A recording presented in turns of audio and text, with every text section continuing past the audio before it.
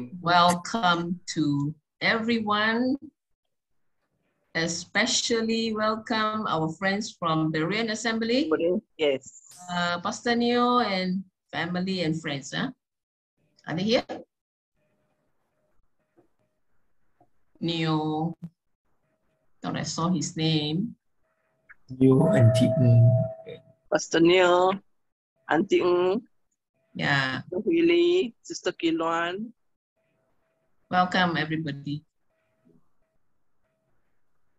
Okay. So, Doctor, how are you? Okay. Good. Busy, huh? Oh, this week was busy. This week, I don't know how I end up with 3 sermons. Apart from the weekly. Man. So, 2 have to be pre-recorded and then sent out to the churches. And then the third one, I'll have to do a physical one on Sunday. Mm-hmm. But it was well, interesting in the sense that 3 different churches. One is Basil Church in Sabah. Of course, then Grace, Batu Pahat, and then the third one is actually a Matoma Church. So quite interesting. What? Indian Matoma. church. Matoma is Orthodox. So they claim to start from St. Thomas. It's a very old church from India. Yeah, we heard of that in Batu Pahat too. So my first time there, so it'll be interesting.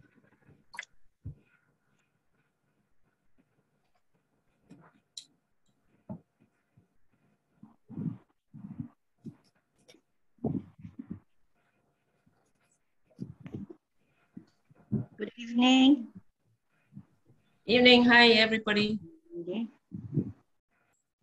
We have 2 minutes more. Good to see all of you. Good to be able to attend.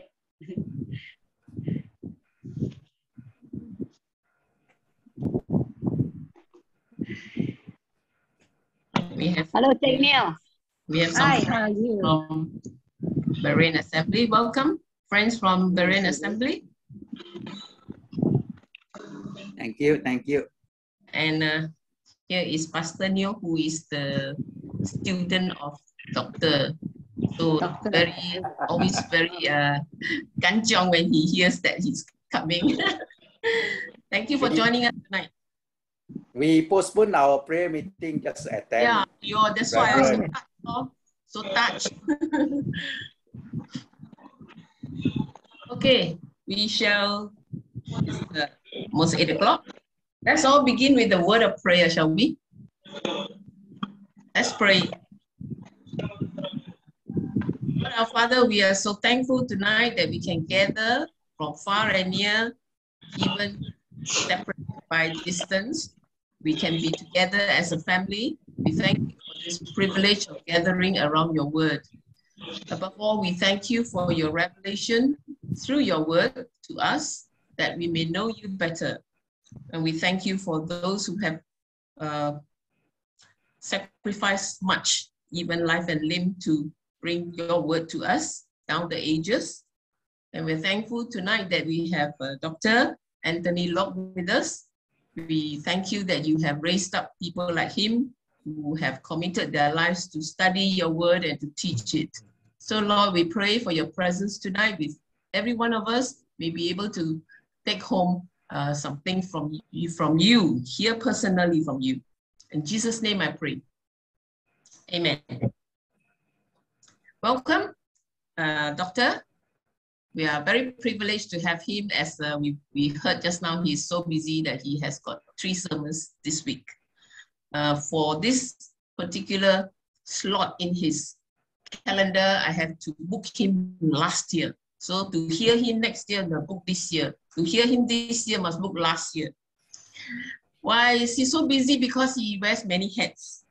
He's a researcher, lecturer, author, preacher, so many things. And of course, he's well-trained in theology. He has been ordained as a minister of the Methodist Church. I will not ask you why it's the past tense, but thank you for coming to us tonight. He has a PhD in Old Testament from the University of Wales and a whole string of other degrees, which I shall not bore you with. Tonight, he shall be teaching us on Ezekiel. You know, when you think of Ezekiel, it's quite a book that overwhelms for all 48 chapters of it. To me, it's as awesome as Revelation. And we remember he came to teach us Revelation as well. In Revelation, as well as in Ezekiel, we can get a bit overwhelmed by all the language, the visions and things, a lot of things that we don't understand. But thanks to people like him, we shall be able to understand a little bit more. So, Dr. Anthony Loke, take it away. Okay, so let me see. What time do I have? 8 to 9:30. Okay, sure. Okay, so we are looking at the book of Ezekiel. I think many of us, as Billy says, can be overwhelmed by some of these long books, Isaiah, Jeremiah, Ezekiel. 48 chapters is not easy to read, especially when you come to those chapters from chapter 4 to 32. There's a lot of repetition. A lot of things are actually saying the same things, but again, repeated in many ways. So one can get stuck actually reading through a book like Ezekiel. So what we're going to do is we're going to spend 2 weekends. So first weekend is tonight, and then the next weekend will be in the second half of the year. And then we will cover this whole book. So tonight we will focus on only the first 32 chapters. And then the reason is very simple, because these deal with oracles of judgment. And then from 33 to 48, we will leave it for the second half of the year when we finish up the second part of the book. So if you were to, let's say, let's start off by maybe you can switch on your mics if you want. What comes to your mind when you think of the prophet Ezekiel? Immediately, what comes to your mind when you hear the name Ezekiel? When I was young, I remember reading Ezekiel, the first thing that comes to mind was crazy guy. You know, he do all these crazy things, shave off his hair, botak, then divide up the hair, and then 1/3 he burn the hair, 1/3 he chop the hair with a knife, and then 1/3 he sew and hit the hair in the hem of his garment. You know, only crazy people do things like this. So for me, when I think of Ezekiel, I always think about the crazy things he does. The wife passed away, and he didn't turn up for the funeral. I mean, funeral is supposed to be the last time you ever see your loved one before they're buried, and he just disappeared. And when everything was over, he then turned up, and of course, people just couldn't understand this crazy man. What else comes to your mind when you think of Ezekiel?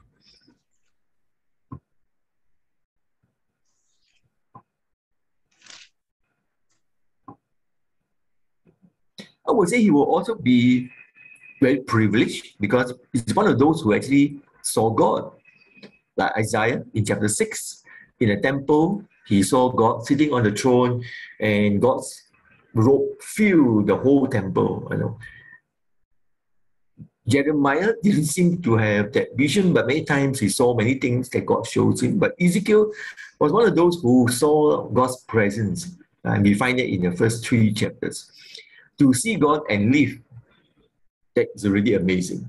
Like Moses, able to see God on Mount Sinai and yet live to tell. So I think on one hand, privileged to have encountered God. And yet, if ever you want to be a prophet, I would probably say, well, pick one of those minor prophets, maybe easier. The 3 major prophets all didn't have a very good end. You know, Jeremiah died in exile in Egypt. Isaiah, Jewish tradition says he was arrested as an old man by the young king Manasseh, and he was found hiding in a hollow tree log. So the king ordered the soldiers to saw the prophet into half. You know, like what you see in those magician tricks. He saw a person into half, but this one he's supposed to die. And Ezekiel died in exile, probably in Babylon, and never returned home to his homeland and to see Jerusalem. So, well, for all his faithfulness, preaching for about 22 years, he wasn't rewarded in the end with a trip back home. He died in an unclean land in Babylon. So when we want, when we want to become like a prophet, think again if you ever want to be like an Ezekiel. Okay? It's not an easy position to be in. As you said, the book has 48 chapters. Navigating through the chapters is often difficult because it's like you go to visit a foreign country and you have no head, no tail, what you're going to see. It's just like we said, mong cha cha. You just go there blindly, and very often you get confused over places. One way to work through is if you can have a skeleton or a simple structure like what I propose, then it's easier to actually understand the book and maybe even remember. So structure will be like a skeleton, an outline. That will be quite useful. So we often tend to divide it this way, 1 to 3. And then 4 to 32 are all the oracles of judgment. 33 to 48 are all the oracles of hope and deliverance. So these are negative and these are more positive. So remember it this way, 3 blocks of material.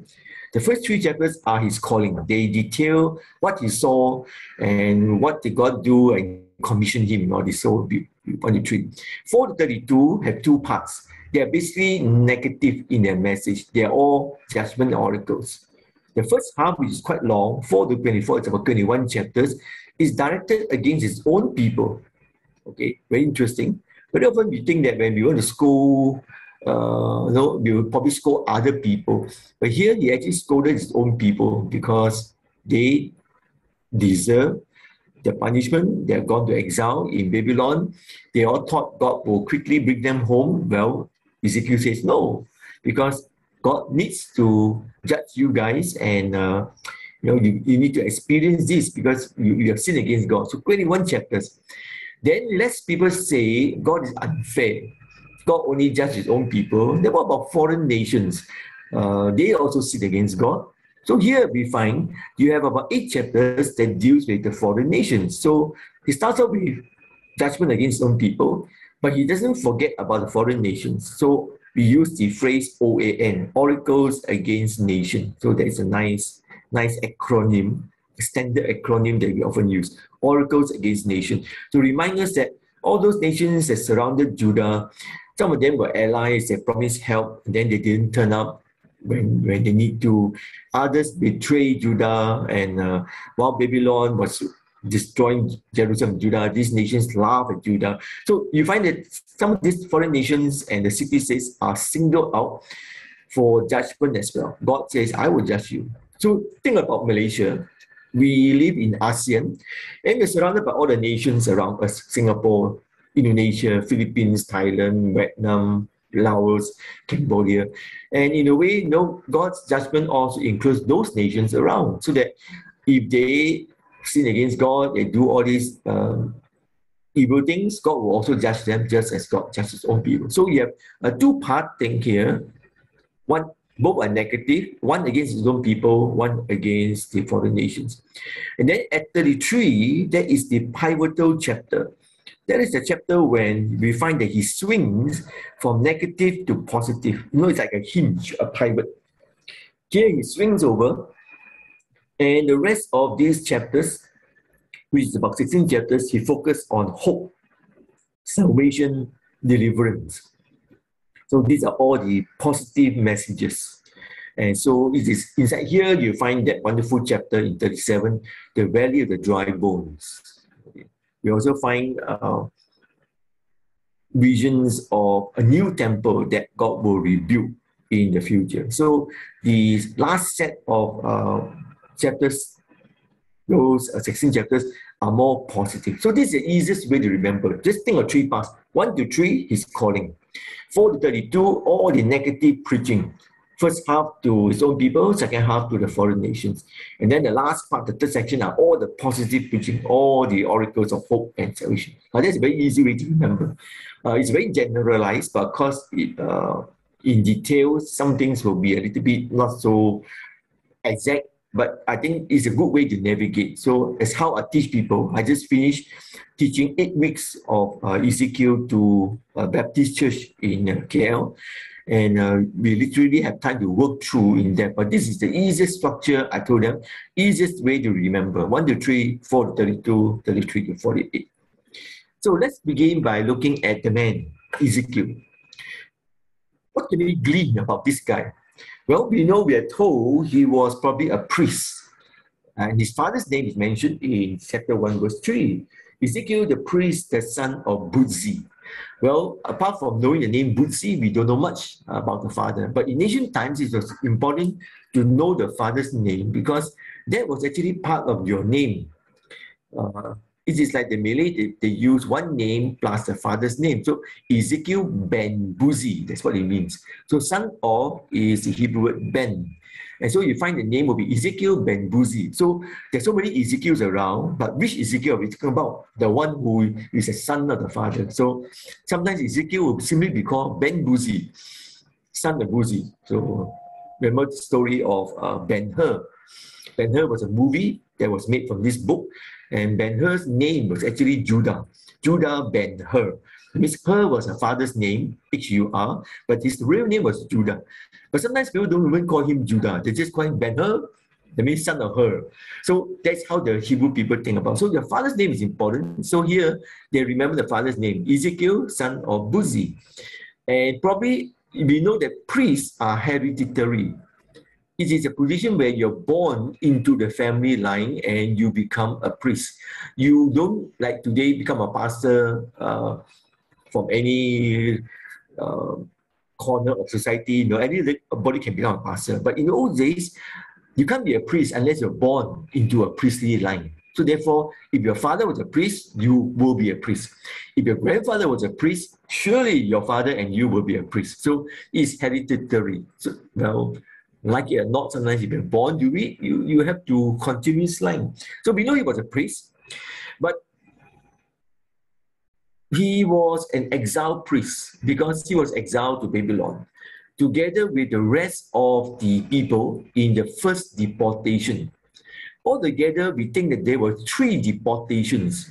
That means when Babylon came and defeated the nation of Judah, the first time round, they did not totally subdue and conquer and destroy the city.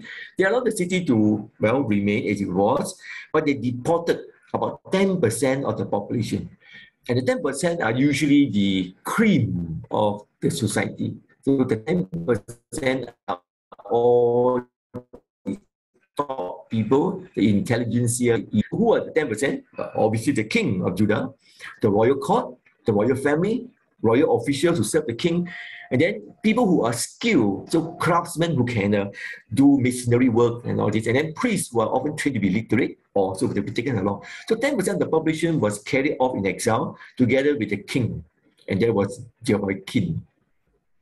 And among them, because priests were exiled, among them we think was Ezekiel. So in the year 597, there was a first deportation. He already went to Babylon. So Babylon is here. You can look at the map.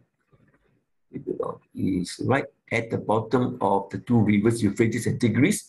Judah is actually here, Jerusalem. So they had to take him all the way up, follow what is called the Fertile Crescent route, and all the way to Babylon. You don't go across like this because it's through the desert. You can survive in the desert. So they follow the rivers, so they go up north and then swing back down south. A total of maybe about 1,200 miles journey. So exiled to Babylon in this year together with 10% of the cream of the population. So vocation, out of job priest. Now I can identify with him. Ezekiel, out of job. I mean, it's like you spend your lifetime training from youth to be ready to be a priest, and then pop, that's it. You are taken out of the context, transferred to Babylon, and because in Babylon there's no Jewish temple. So no Jewish temple in Babylon, then there is no way you can serve. So you are out of job. And the government take you there. Well, some of them ended up in the civil service, like Daniel and the 3 friends, Abed, Shebek, and Abednego. Others end up, well, maybe working in the military. Others also became farmers because you need to feed the empire. So we know he became a farmer at a river Keba. River Keba is probably one of those irrigation canals drawing water from the Euphrates, Tigris to irrigate the fields because it's a very dry desert area. Okay, so he was there in this place, out of job and working as a farmer.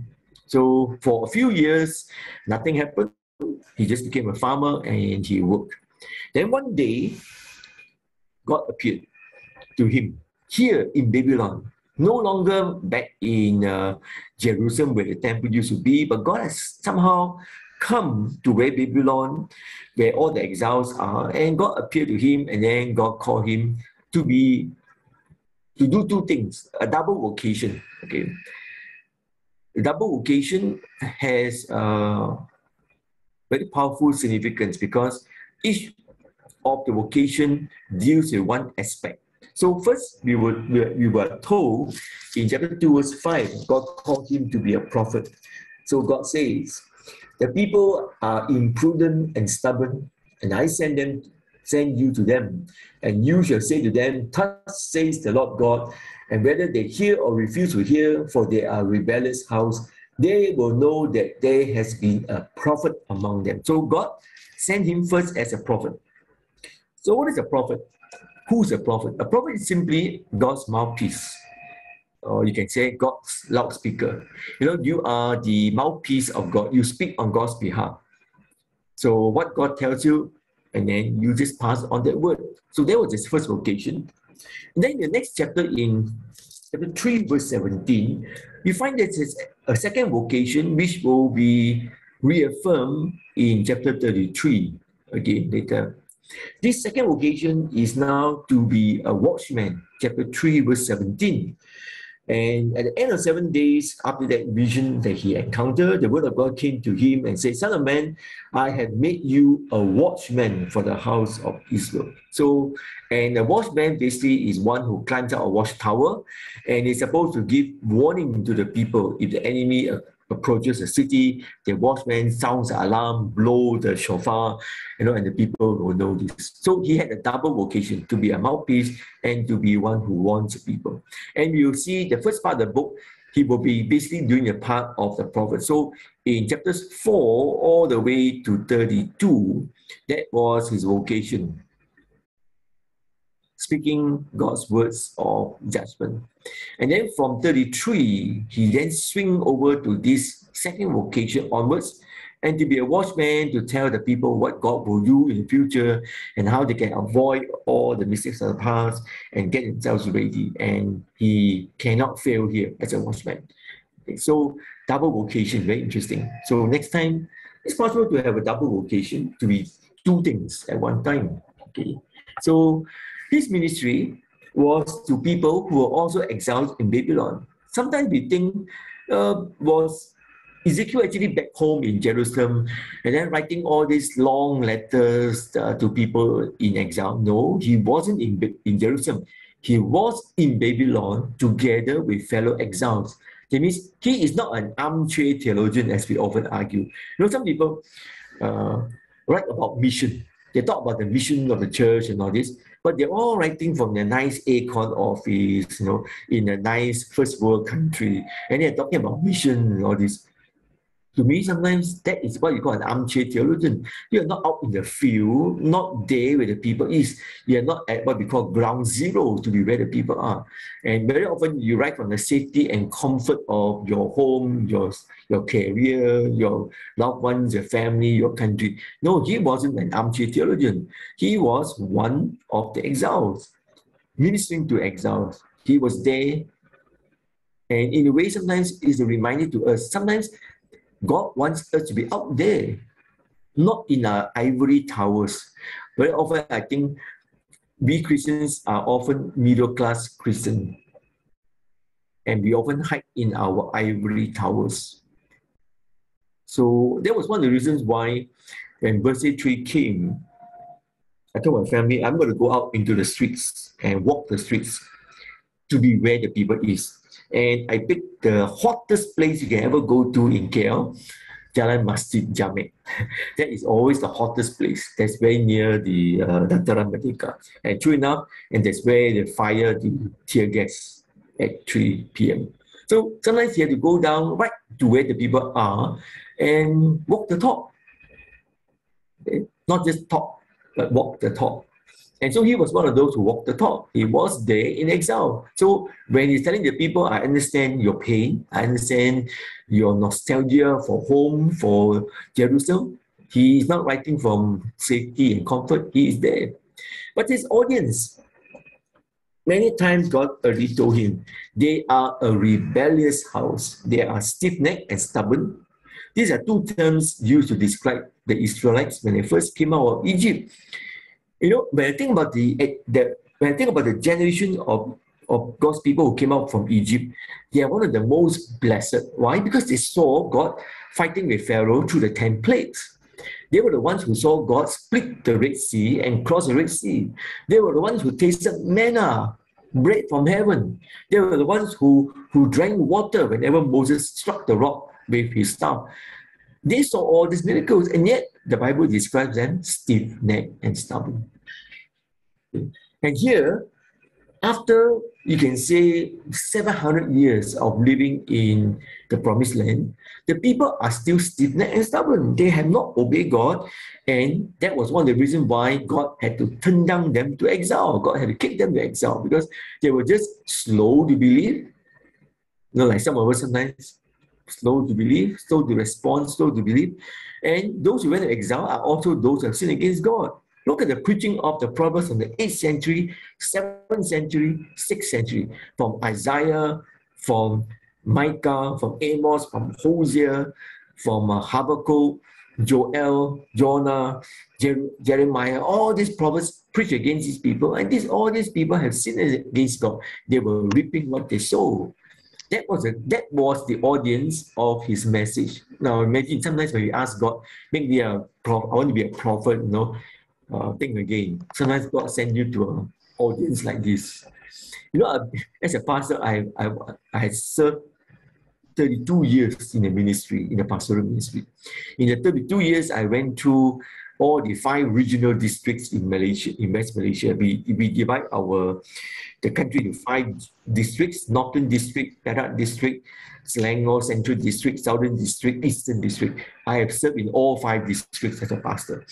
Then in the 32 years, I have been to churches which are sometimes very, very difficult churches. We pastors have a nickname for those churches. We call them graveyard churches, because pastors can literally die while serving there in those churches.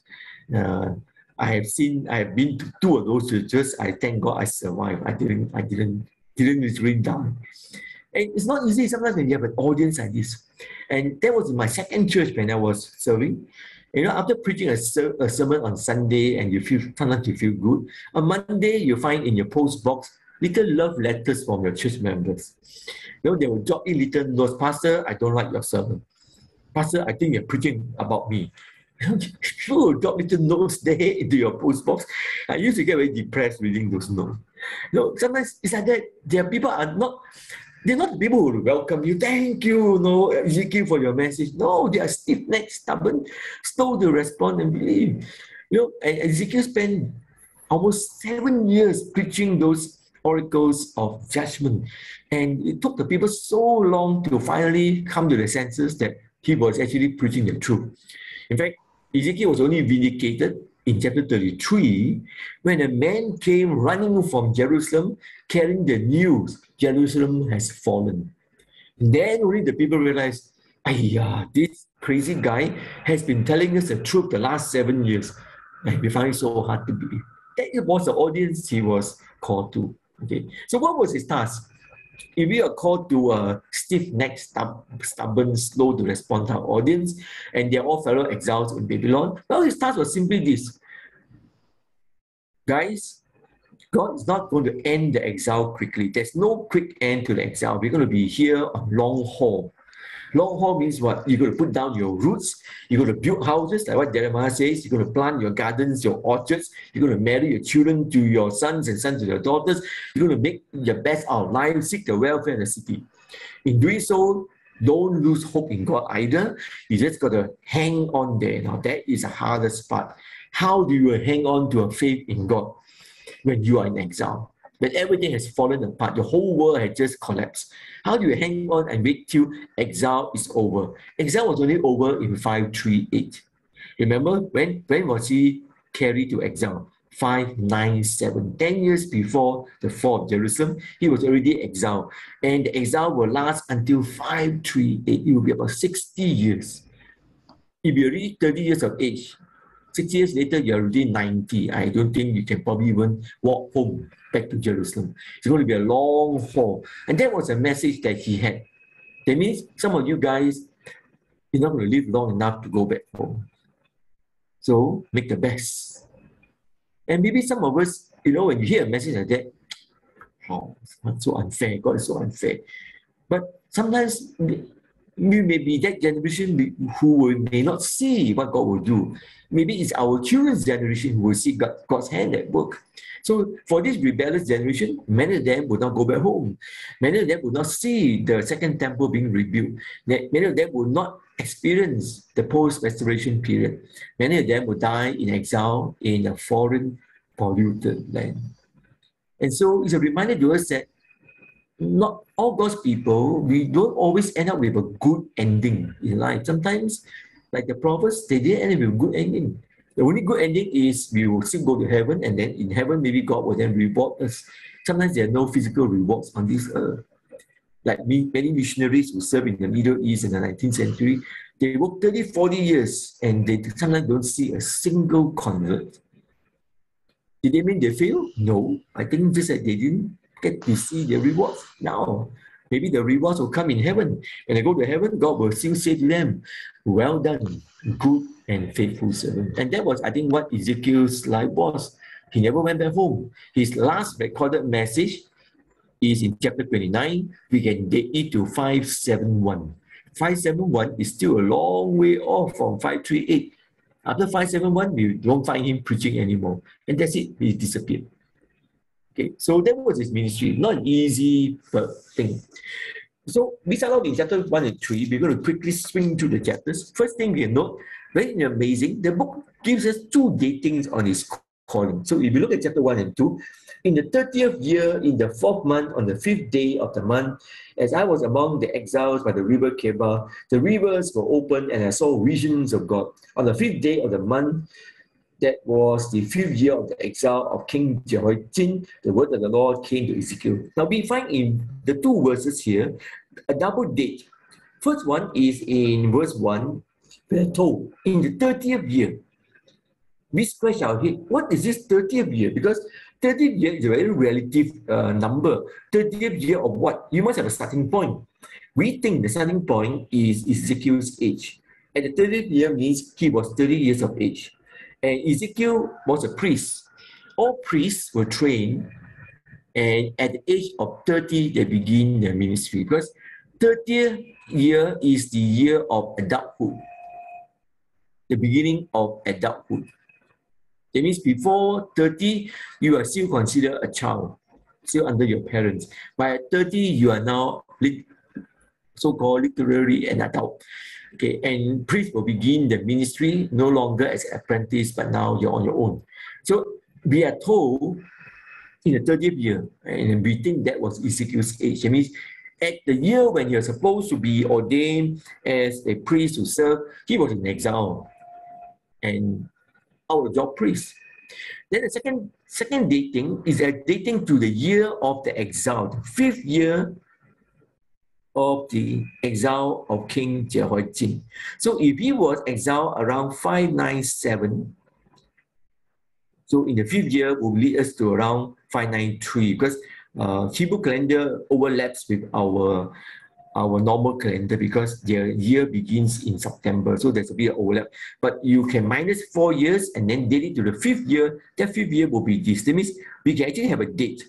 And if you look at the calendar, 5th day of the 4th month, the Jewish month of the year, it can bring us back to our time, to our calendar, and it's end of June 593. So we can be very precise. Now, one of the amazing things about the book of Ezekiel is it has many dates. Many of the chapters are preceded with a dating. Why the precision? Someone says, well, Ezekiel was trained to be a priest. He was literate. He knew how to read and write. And so he was able to then lock down his oracles, his prophecies, according to the dating. So we have many of these datings. I think they're all about 17 to 20 datings marking over the different chapters. So the first dating, we are told, in this year, his calling came. So let's look at the calling. As you said, the calling is the one that often stumps a lot of people. Imagine if you are an artist and you read chapters 1 to 3 and you try to draw what Ezekiel sees, I think you will have a bit of a problem. Okay, so Ezekiel says he was at the river Keba and then he saw God appearing. But what God appeared first was in a storm, a desert storm. In a desert, you have these huge desert storms that are generated and these winds are blowing. And then in that desert storm, you see somebody sitting on a throne, the Ancient of Days. Okay, and this Ancient of Days is accompanied by 4 living creatures that have 4 faces. So you have these 4 living creatures with 4 faces.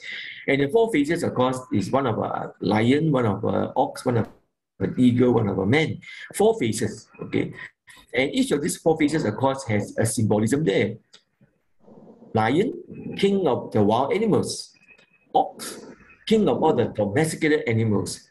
Eagle, king of all the birds. Man, apex of God's creation.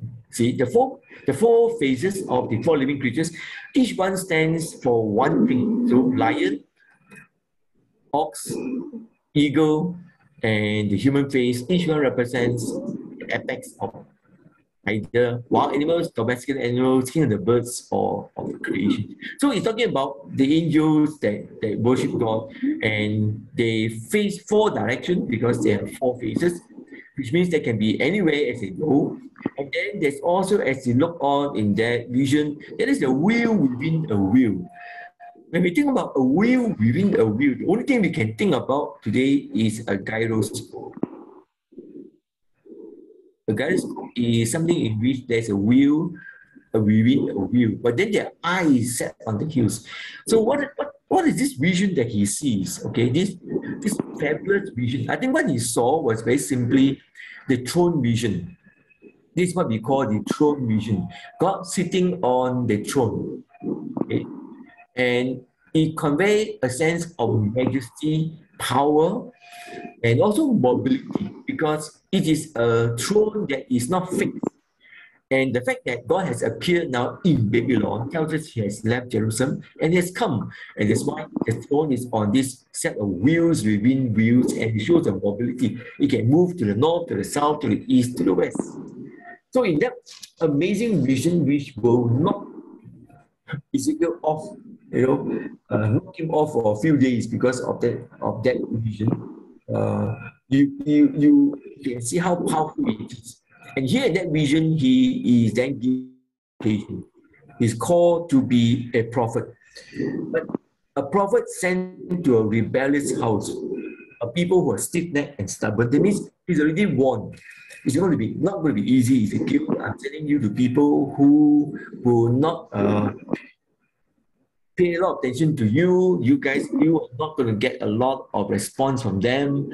And whatever you say, very often they will just turn around and just ignore you. And so you find that he does a few things. In the book of Ezekiel, you find him doing some of these things. We give it a name: prophetic sign act. A sign act means you do something as a sign to some sort of action.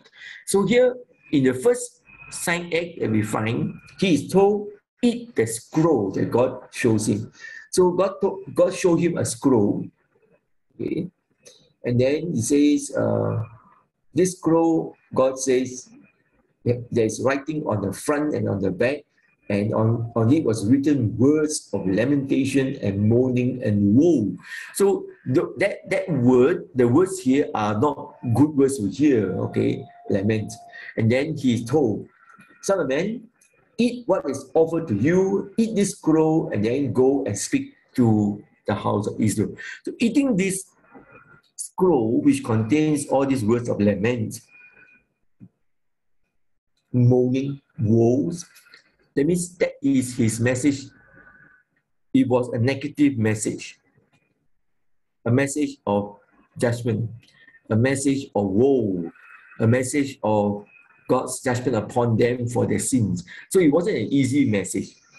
And you know, sometimes we wish God sometimes give us a nice message to preach.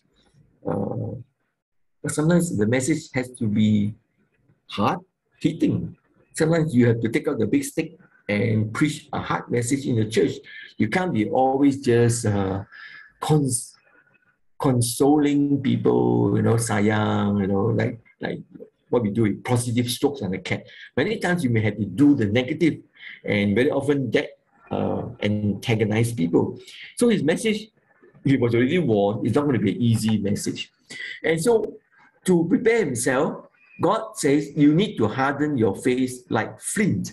Flint is a very hard stone that ancient people, cavemen, you know, they use these hard stones which can be very sharp because they are stone which are made up of atoms in layers, so you can split a stone like flint and you can make it very sharp, and you often use it as knives.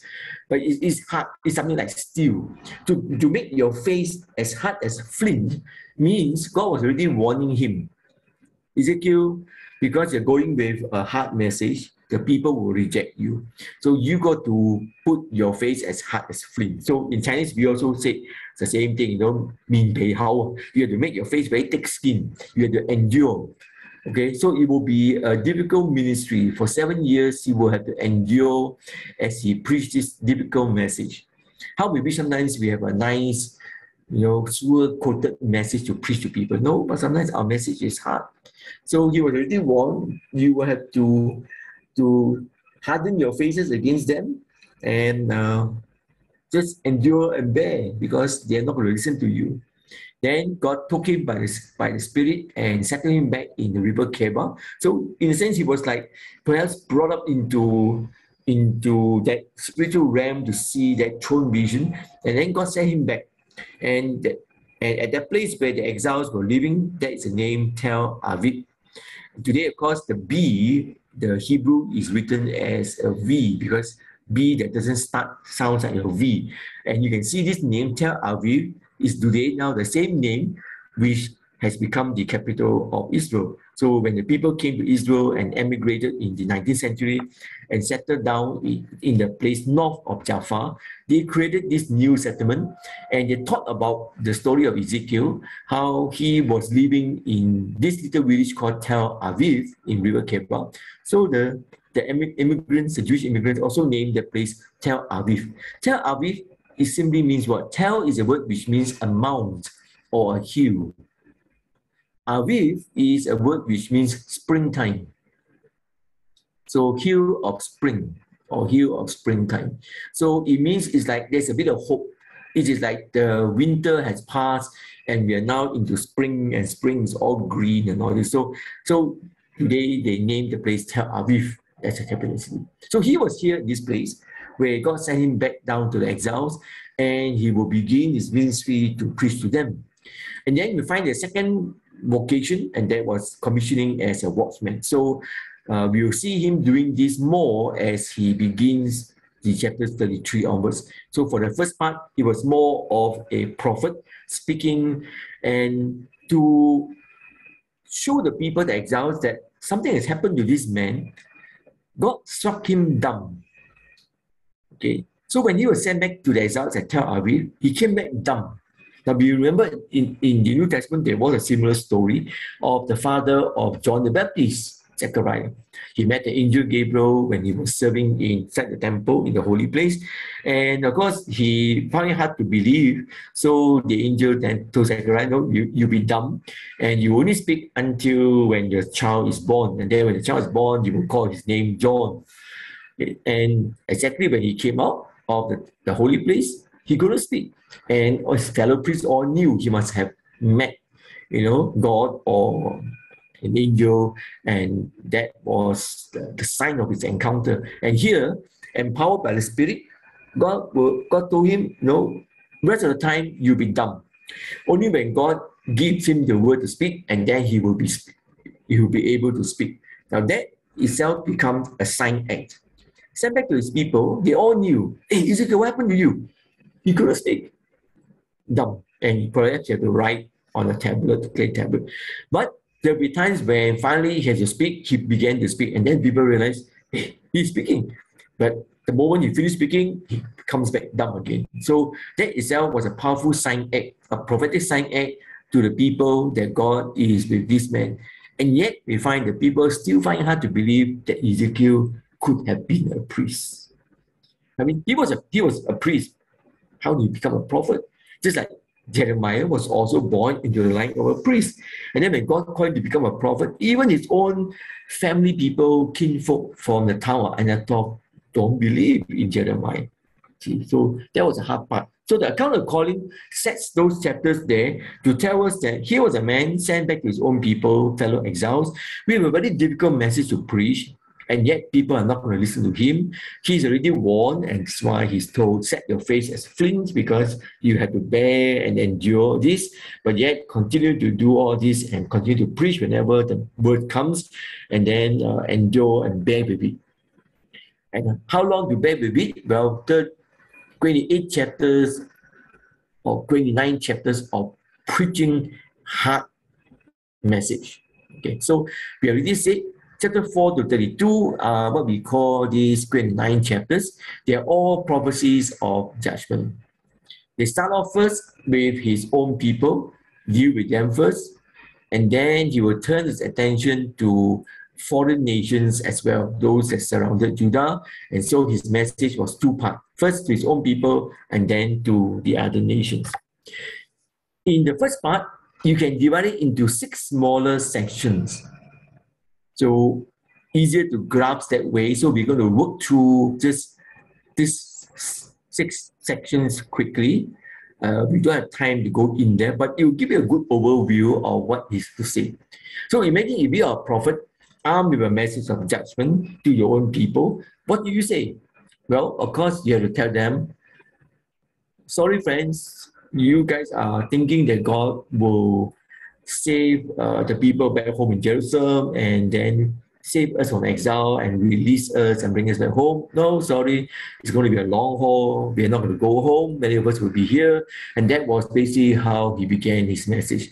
So 6 sections, 4 to 7, 8 to 11, 12 to 14, 15 to 17, 18 to 19, 20 to 24. So I'll sum them up as we look at each of these sections.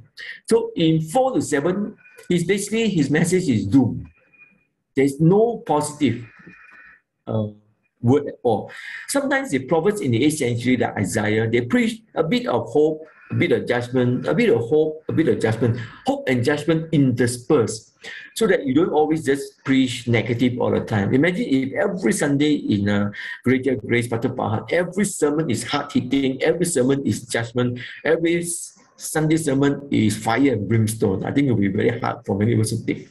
So some days you need to be more of a consolation and hope and deliverance. Other days you come back with judgment. So you alternate. But you don't find that alternating pattern in Ezekiel. Everything is entirely negative. Okay, and he will start preaching from this date to this date, and it's going to be about 7 years, because he will continue preaching until 5, because it took a man 2 years to run with the news after the city has fallen. So by the time he was vindicated, it was 5, and there will almost be 7, 8 years. 7, 8 years of preaching just judgment and doom. But it's not just mere preaching. He accompanied the preaching with sign acts. Not like today, very often when we preach, sometimes we use visual aids like PowerPoint, or we show a video clip. Well, in the old days, you don't have all these facilities, so you got to act out yourself. Very often the preacher has to act out the message. So he used 3 prophetic sign acts to accompany his message, so that people can understand what was he saying. So in the first, you can see he made a scale model of Jerusalem, using clay, build a little scale model, and then tells people that is Jerusalem. And then Then the enemy, he makes all these little siege machines, that will ram the wall, break down the wall, make all these little things, put them on his. So imagine he is in his house, he will build a wall city and all this, and then he will build siege machines of the enemy pounding the wall of the city, and to illustrate that Jerusalem will fall, and there will be no hope for the city. Okay, and then he even eat and drink, like rationing his food. And then when people ask him, hey, crazy man, what are you doing? Well, I eat my food with fear and trembling, and I eat it with ration, because when the city of Jerusalem will be besieged, people won't have enough food, and there what will happen to the city. And then, of course, the third one was the most interesting. We talk about the hair. He shaved his hair so that he made himself botak, divided the hair into 3 parts. Each part supposed to symbolize something. So one part, it was burned by fire to show that 1/3 of the people in Jerusalem will die by fire. And then 1/3 of the hair, he will use a sword to chop at it, and that would show 1/3 of the people will die by death. And then he will hide 1/3 of the hair in the hem of his garment. And then that is to tell that God will preserve a remnant of the people. Not everybody will die.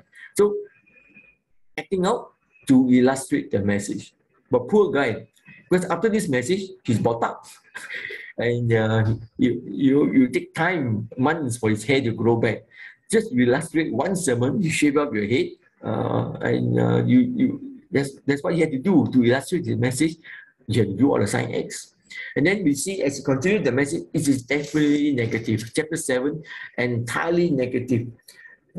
Behold, the day is coming. Because everybody thought that the day of the Lord was always a day in the past where God will defeat their enemies. So the people always thought in those days, whenever the prophets preach about the day of the Lord, Yom Yahweh, God will defeat enemies. But no, the prophets turn it around. They say the day of the Lord is not a day when God will destroy the enemies. It's a day when God will destroy you. God will punish you because you guys have sinned. So behold, the day it comes, and your doom has come. And injustice has blossomed, pride has budded, violence has grown up. And because of all these things, God will punish. So the first chapters 4 to 7 are entirely negative. And you can see a reason given in chapter 7. Each time he says when God do these things, what is the reason for it? And the reason is always that particular phrase, then you will know that I am the Lord. Lord, of course, is our English translation of Yahweh. Then you will know I am Yahweh. So this statement, I am Yahweh, is the whole purpose of why God does all these things. Why does God punish his people? So that they will know I am Yahweh. I am God. Don't play with me.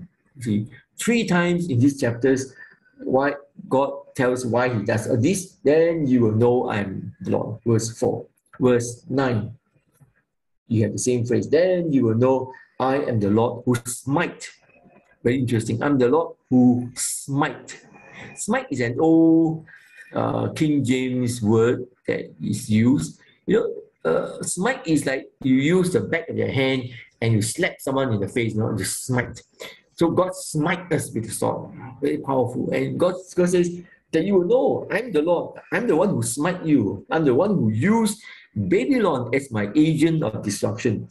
Babylon is not doing all this on their own initiative or whatever. No, I use Babylon to bring all these things. And then verse 27 also again, that, with all this judgment, I will judge them, and then you will know I am the Lord. So everything has a purpose. All this to show you that even if God were to punish his people, there is a purpose. So that people will know who is God. And here in 8 to 11, we find now the reasons are given. Why must God punish the people so hard? Why not just a simple punishment? No, now the reasons are given. And you can see when the reasons are given, you can probably then shake your head and say, yeah, the people have really sinned against God. So what was the reason for the coming destruction of the city of Jerusalem and the coming destruction of the temple? That was because the people did all these abominable things inside the temple. So what happened was Ezekiel was brought on a night vision. God took him in a night vision all the way back to Jerusalem. And then God showed him what was happening inside the temple. The priests and all these people, they were worshiping all these strange gods, idols, okay? The Queen of Heaven, worshiping all these things. And when they're supposed to be worshiping Yahweh, they were involved in idolatry, which is forbidden. So that God is actually telling the people, look, your own leaders, the priests, are committing this, and the temple is polluted. So God says, therefore, I will destroy them. Judgment must always begin with God's people first. See, God can destroy other people, but then that's a bit unfair because other people don't know God. Judgment always begins with God's own people because why? You know God, and yet you choose to sin against God. So therefore, we are the ones without excuse, not the Gentiles or pagans who don't know God. We who know God, therefore, we don't have any excuse if we sin against God. And if God were to give us judgment, we thoroughly deserve the judgment. And then chapter 10, as the people think about how can God destroy Jerusalem? The temple is in Jerusalem. Well, guys, don't you know God will remove his glory from the temple before the city falls. Which means when the city falls, God's presence is no longer in the temple. It's a hollow building. It's an empty building. God will take his glory, his kavod, and remove it. And the kavod actually goes all the way to Babylon. Because we see God's glory, it left the temple, and then it went towards the east. So to the east of the temple is Mount of Olives. And then from the Mount of Olives to the east, you are going towards the Middle East, and that's where Babylon is. So God's glory left the temple and went towards the east. That means God's glory has now come to the exiles in Babylon. God is no longer back home. The temple is just an empty shell.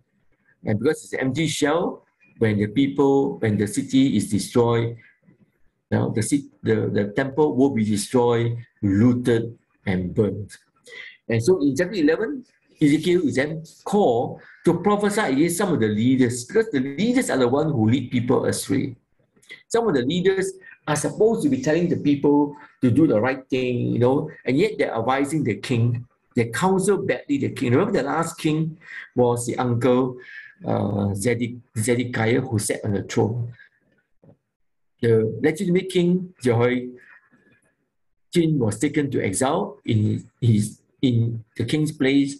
The uncle Zedekiah was placed by Nebuchadnezzar, and the king was badly counseled by many of the people who played politics in the royal court. Many of these people were pro-Egyptian, thinking that the Egyptians will help us. So they counseled the king badly, and especially 25 of them were named.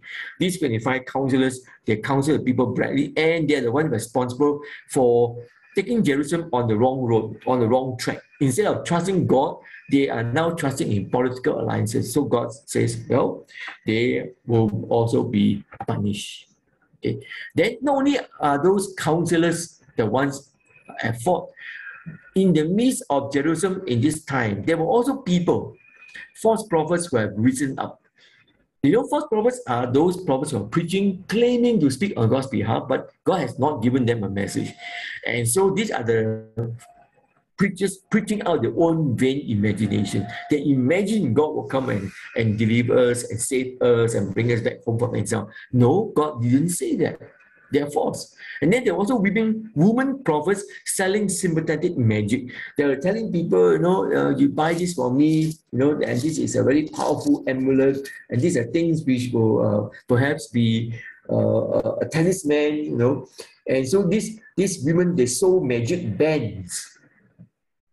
Magic bands, like you probably now have probably heard about some people doing this as well. During the time of COVID, some of the people will tell you, oh, no need to take the vaccine. You put this on and that will shield you from the germs.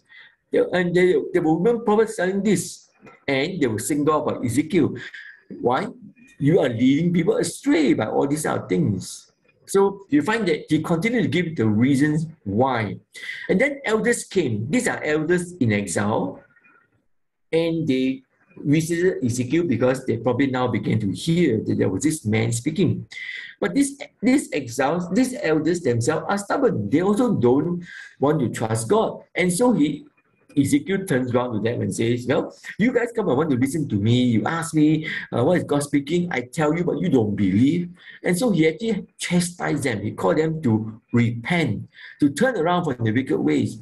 And he says, if you don't, even if God were to send 3 great intercessors, people like Noah, Daniel, Job, even they cannot save the nation of Israel through their prayers. They may save themselves, but they can't save the people. You see, the people are stiff-necked and stubborn.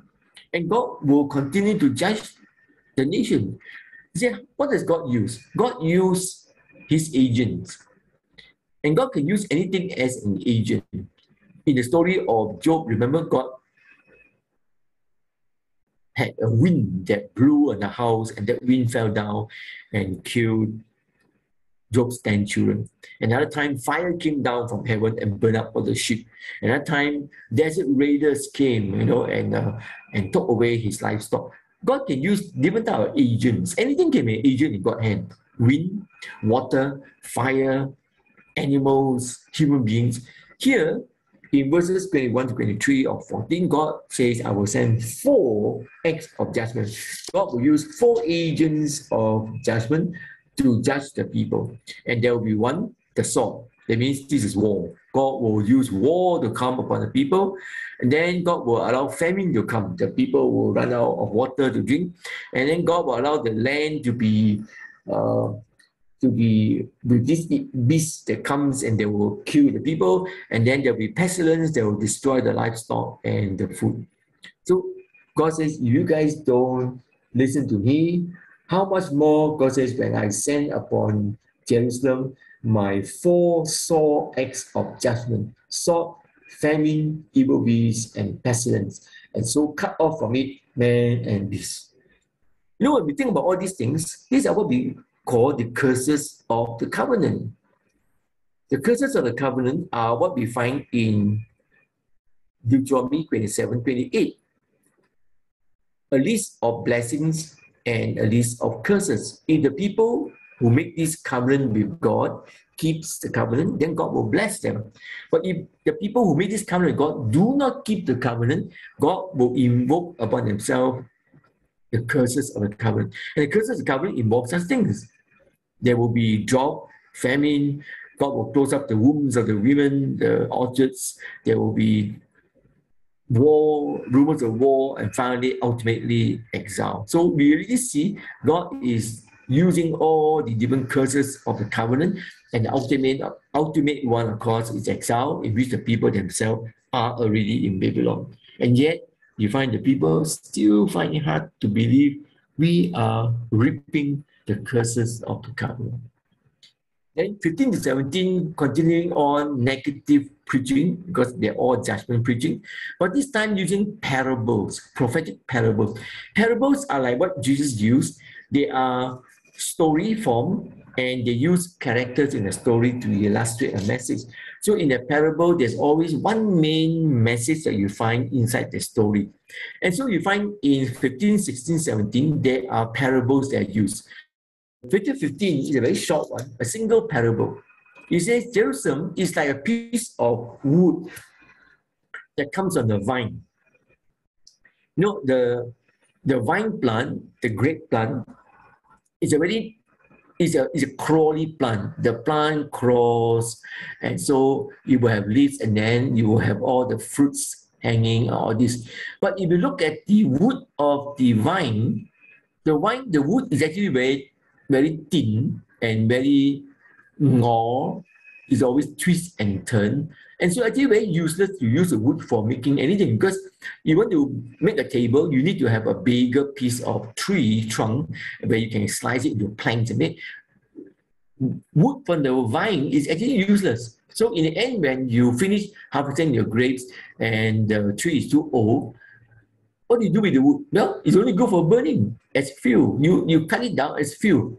Now, if Jerusalem is equivalent to like the wood of the vine, that means the city is only good for being burned by fire in the end.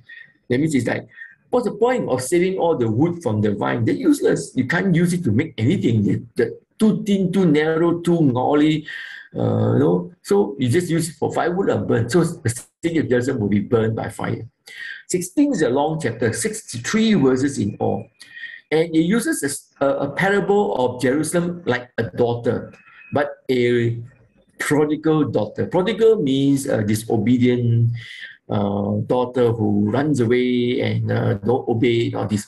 So it starts off with the story of how God, raised up this daughter, saved her, gave her all the best. And yet this daughter played the whore, played the harlot, as we say, prostituted herself to other lovers. Instead of being faithful to God, chased after all foreign gods of Baal.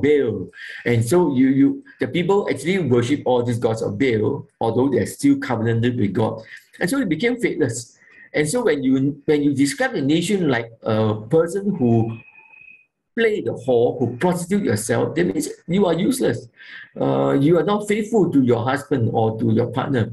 And so judgment will come upon Jerusalem. And God will not totally destroy her because God still remembers the covenant that he established. So God will preserve a remnant. God will still save the city. And that's why the remnant are those who have gone to exile in Babylon. God will make sure they will stay there in Babylon. When the time is right, the remnant in Babylon will return home, and then they will rebuild the nation afresh. So God is still faithful. God doesn't totally destroy God's people just because they have sinned against him. God saves and preserves a remnant. 17, you have two parables using eagles, okay? And two eagles, and these eagles represent Assyria and Egypt. Okay, so using bird imagery. And the imagery, again, you can read this parable. And in this so-called parable, it describes the king of Assyria and the king of Egypt, like two eagles, and they carry off a great eagle with great wings and long pinions, rich in plume of many colors, came to Lebanon and took up the top of the cedar, and then he took up the seed of the land and planted it in fertile soil and placed it beside abundant waters and set it like a willow twig. And all these things, and he became a vine and brought forth branches. Then another came, and then the question is asked, will it utterly grow? So it's basically saying that the whole story is about the history. Everybody as an exile know the history. The legitimate king was exiled, Jehoiakim. In his place, his uncle, Zedekiah, was placed on the throne.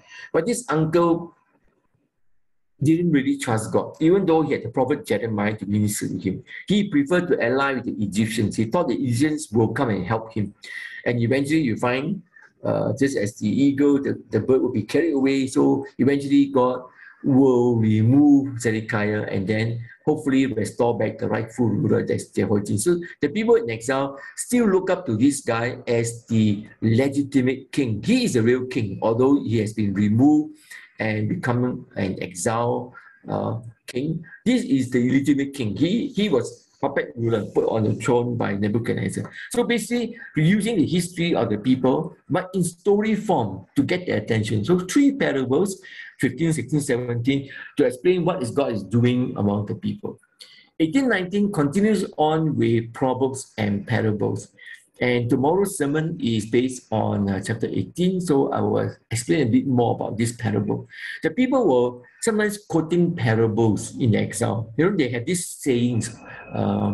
They created sayings like this. And these sayings actually reflect their disappointment, their complaint against God. So one of them is this saying, the fathers have eaten sour grapes and the children's teeth are set on edge. So they're actually complaining. Our forefathers eat the sour grape, they should be the ones to feel the effect. But then God is not fair. God allowed the children to be the one who will feel the effect. So the forefathers sin, they should be the ones to be punished.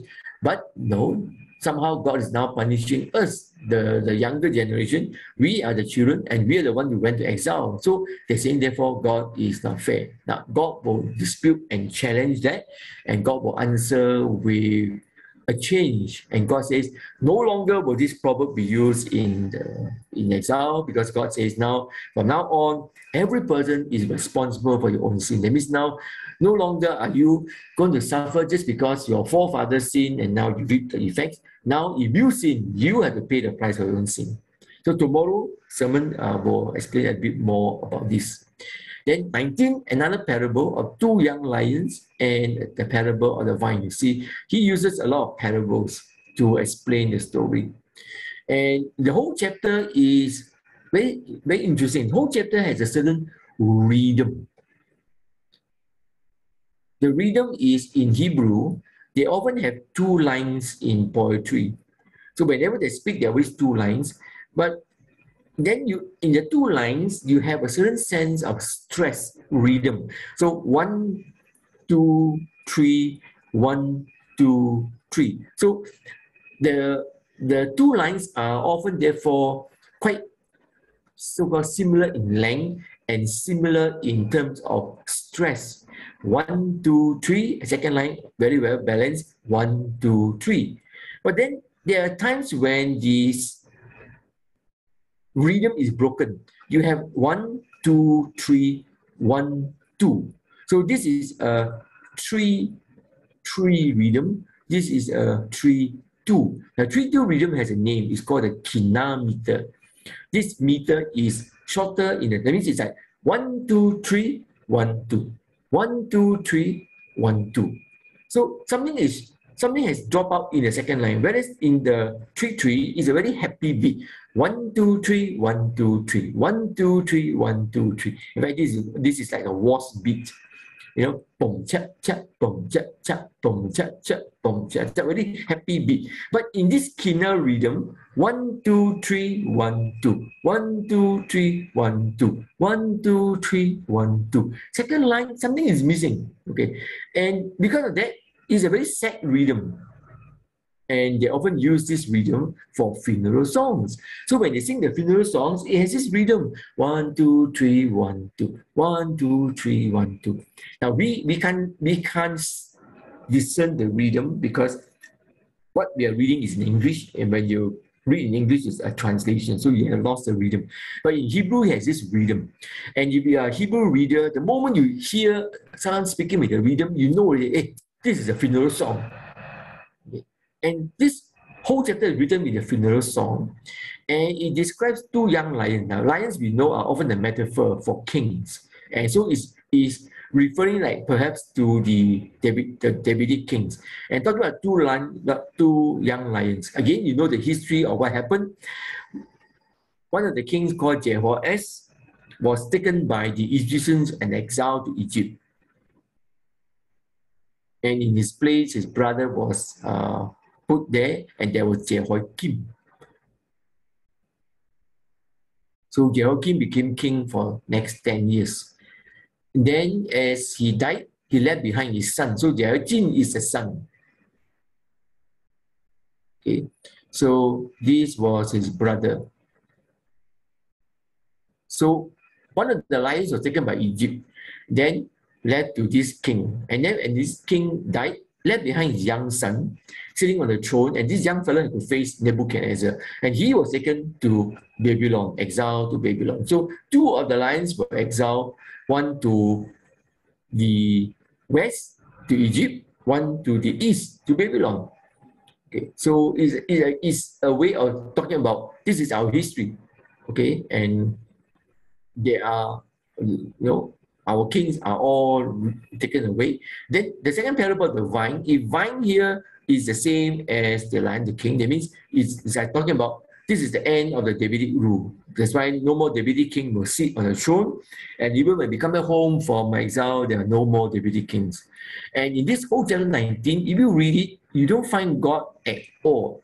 God is totally absent in this whole chapter. It's like saying, well, that's because you guys, you kings, you guys are all playing politics.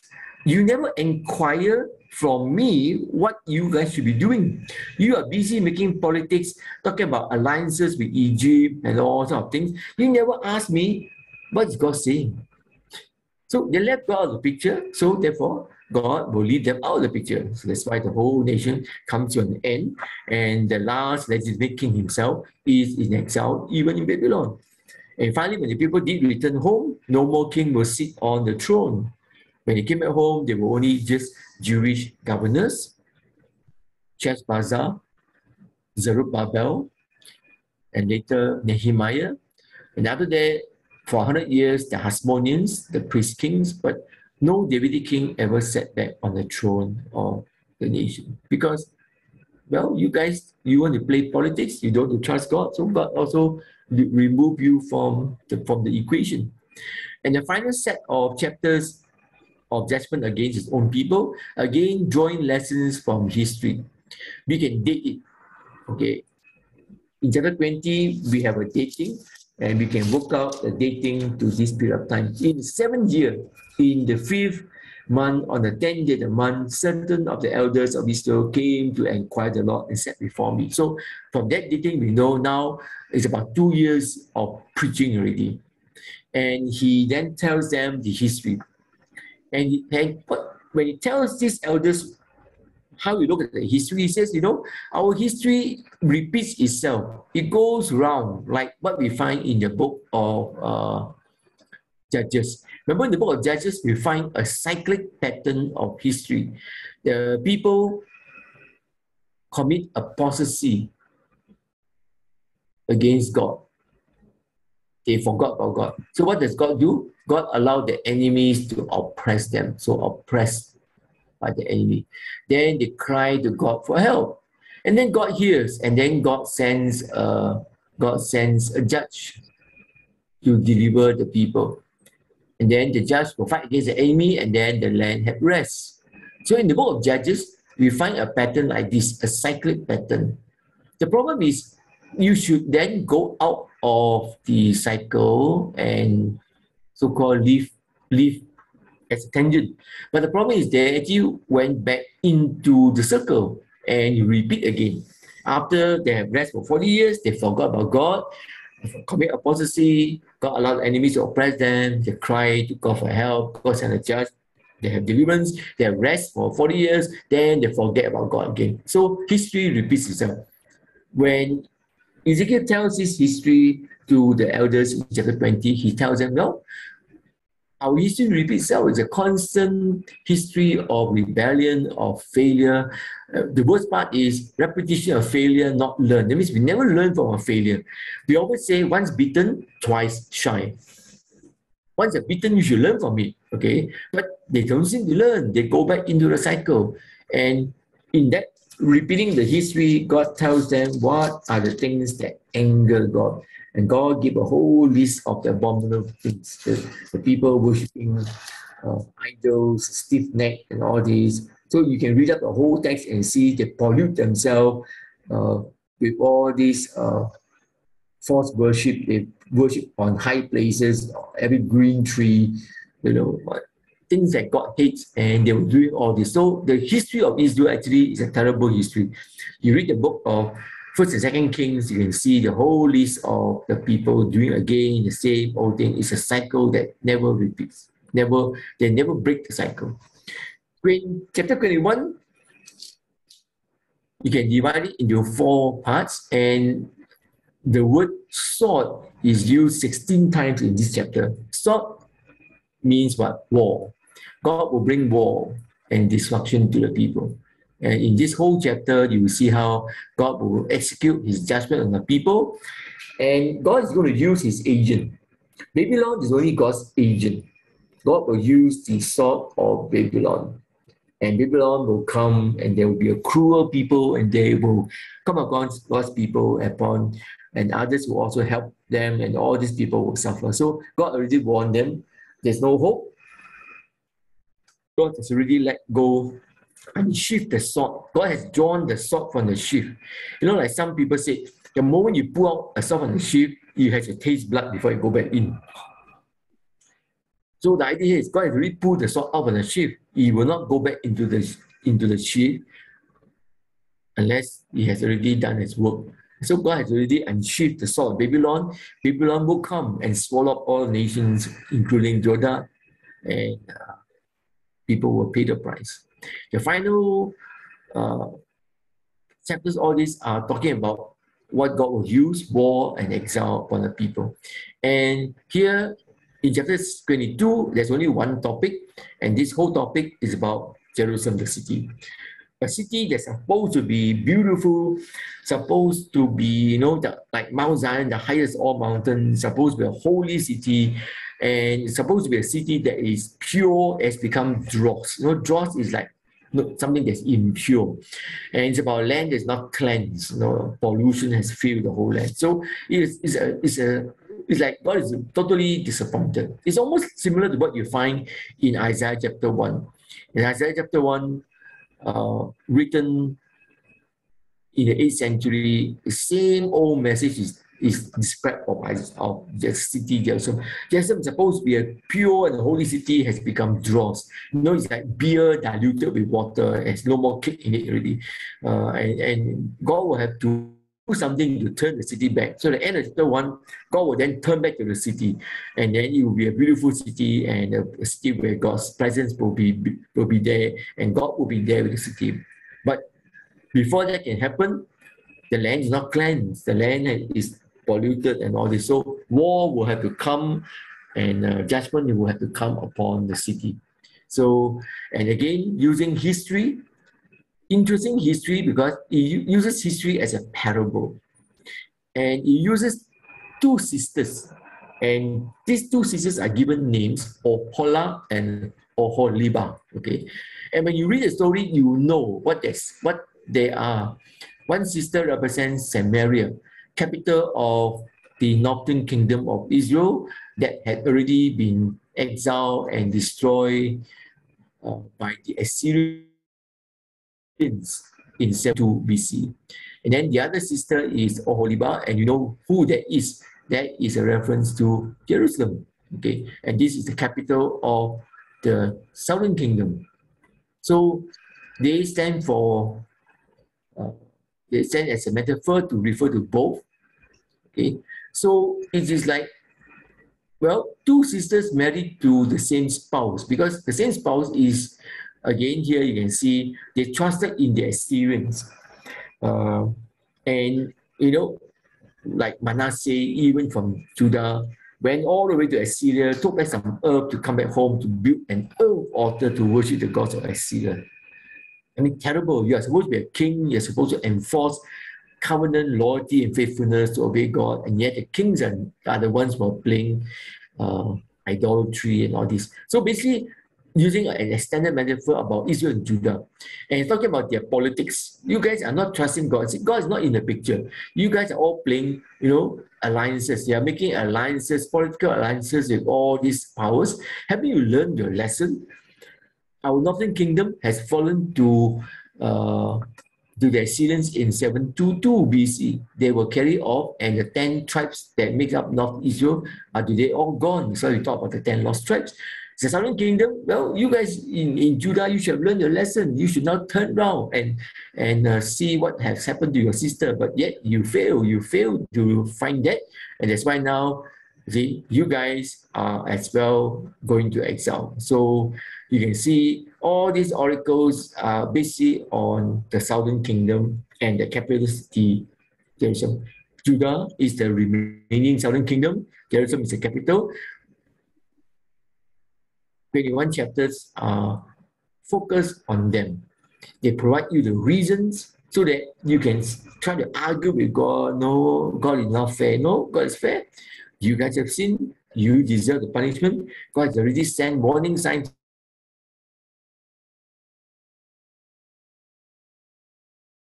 You besiege Jerusalem, and God will not deliver Jerusalem.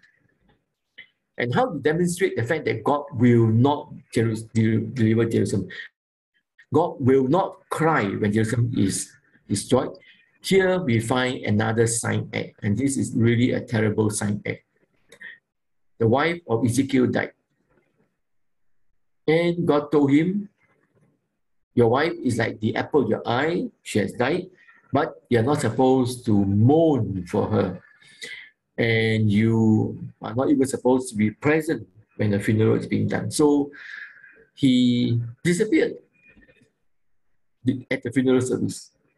And everybody is wondering, hey, Ezekiel's wife passed away. Where is the man? Where is this guy? He's nowhere to be found. Okay. And then when the funeral was over, the wife was buried, and then he appears. And then his mouth was open. Remember, most of the time his mouth was dumb. Then he was open to speak. And then he told the people, well, God told me not to attend. How can God tell you not to attend your wife's funeral? My wife is like Jerusalem. I am playing the role of God. So Ezekiel is playing the role of God, and his wife is playing the role of Jerusalem. When Jerusalem falls, like my wife's death, God says, I will not mourn for Jerusalem. Wow, what a terrible way to illustrate a message. So Ezekiel never saw his wife for the last time before she was buried. All because he needed to act out this whole idea that God will not mourn and God will not deliver Jerusalem. So the city will be destroyed. And that ends the chapter of 24. So when we think about the judgments of God, sometimes we say, God's judgments are fair, you know. God is so harsh on his own people, punishing them for their sins. And then, shouldn't God be punishing the sins of the forefathers? Since they're the ones who sin, why should God punish now the children and they suffer on behalf of the forefathers? Well, as you struggle over this tonight and think about it, tomorrow I will share the sermon in church and see how God answers this. So we have one last part, and this last part is all those chapters now that deal with oracles against foreign nations. Less people turn around and say, Ezekiel, how can God be so unfair to punish his own people? What about all the other nations? The Philistines, the Phoenicians, Edom, Moab. You know, what about all those? They also gang up to fight against Babylon. What will God do? Well, God has a message for them. In Ezekiel, we find that they're all grouped together at chapter 25 all the way to 32. We find similar groupings in the other two major prophets. In Isaiah, they're grouped together from chapter 13 to 23. They're all OANs. In Jeremiah, they grouped together in 46 to 51. In one of the minor prophets in Amos' first two chapters, you find also 8 nations are mentioned. Okay, so you do find OANs in 3 other prophets apart from Ezekiel.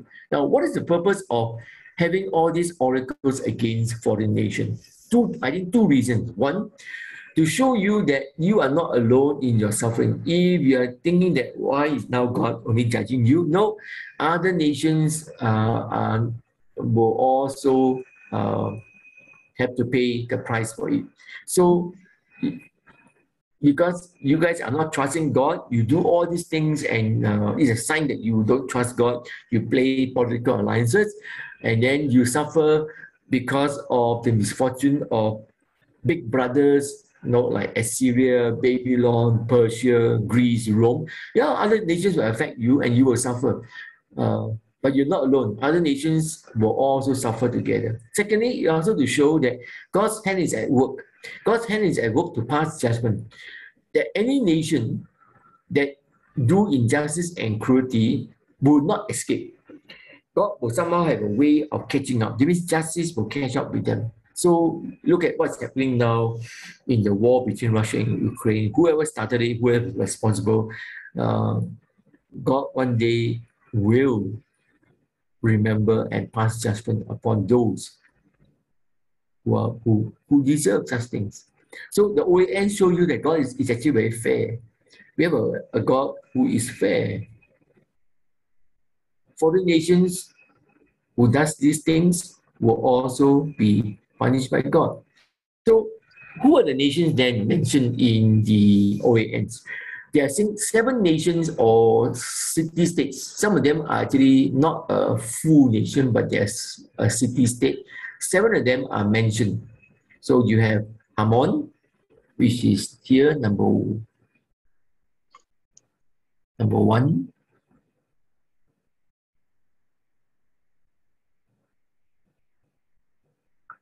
Can't see my mark. one, Ammon, and then Moab and Seir, and then Edom, and then Philistia,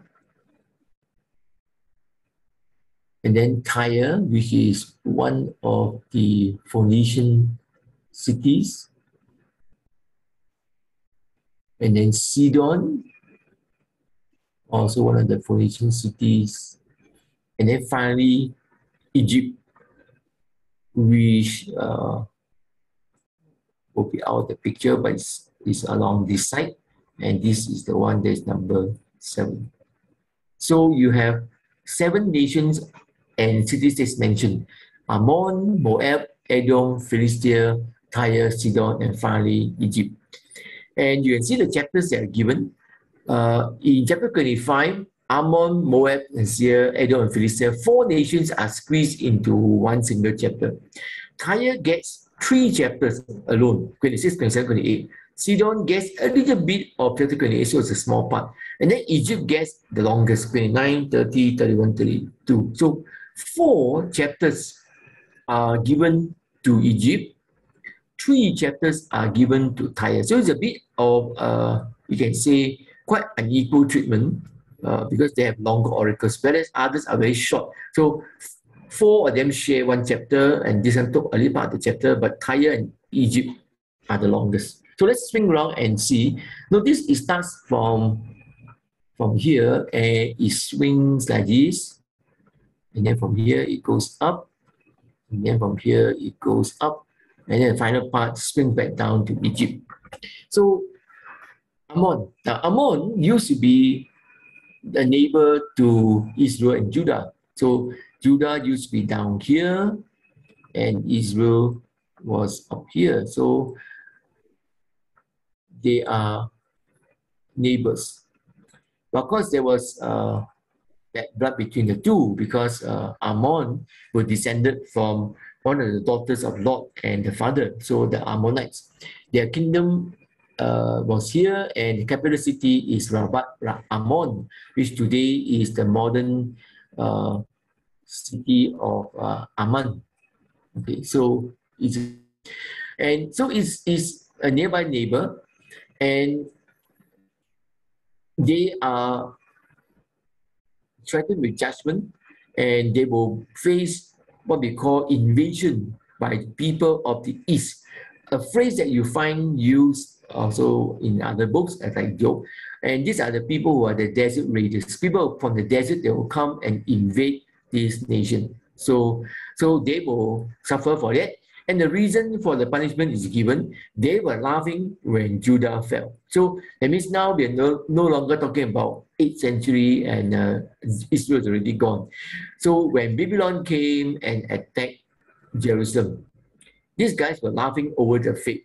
I use the German word Schadenfreude. Schadenfreude means laughing over your enemies, rejoicing over your enemies.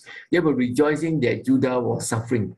And God says, for that, I will punish you by sending the desert raiders, and they will invade your kingdom. And then there's a goal. Why does God punish them? So that again, you will know I am Yahweh. That means you are laughing at Judah, my people. Even though my people are stiff and stubborn and they deserve the punishment, yet they're still my people. And when you go against my people, you go against God. So God says, I will do this to you so that you as a kingdom will know Yahweh is really God. So there's a reason given. When God allowed the country to be wrecked, there's a reason given why, so that you will know that God is Lord. Moab is a little bit further down, and Moab also has the same dubious history like the Ammonites. Remember, the Moabites were descendants of another daughter of Lot and the father Lot. Remember the story of Lot and the 2 daughters? The 2 daughters make their father drunk, slept with him, so that they have children, and the children are the ones that produce these 2 groups of people. So in Lot's story, he hides in a cave somewhere here. The descendants of Lot's 2 daughters become the Moabites and the Ammonites. So the Jews don't like the Ammonites and the Moabites because they are not pure blood people. Again, when Judah was being attacked by Babylon, they were again rejoicing over the fate of their son. They were saying, Babylon is attacking you. So what does God do? Again, God will send the threat of judgment. People at the east, the desert raiders will come and invade Ammon and Moab, just like Ammon. Moab will be invaded. Again, there's a goal so that people will know that I am Yahweh, so that people will know I am God. That means you don't laugh and rejoice over God's people, because one day, who knows, one day you will be the one drinking the same cup. We find in many books in the Old Testament, this whole thing about Moab drinking the cup. Lamentation chapter 4. It is now Judah's turn to drink the cup. One day the cup of suffering will be turned over to you. One day you will drink the cup of suffering. So we don't rejoice when our enemies fall, the downfall of neighbors. Rather, we should pray for them, okay? And not rejoice and laugh over them. Who knows, one day we ourselves may be the ones suffering. Then the third one is down south. So yeah, 1, 2, 3. So Edom is now number 3. And the Edomites were, of course, also related to the people of God. Edomites are descendants of Esau, Jacob's twin brother. And their capital city, of course, that time was in Petra. What is the agent that God will use to judge them? Death by the sword. That means, again, there will be war. War will come upon Edom. And the reason? They acted revengeful against Judah. Now, what happened in history? When Jerusalem was actually being besieged by the Babylonians, okay, I believe Judah sent word out for help. And they appeal to the people that are closest to them in terms of blood kind. So Edomites, remember, are the descendants of Esau, Jacob's twin brother. So they are related, first cousins. Moabites and Ammonites are the descendants of Lot and 2 daughters, and Lot is a nephew of Abraham, so also related to Judah.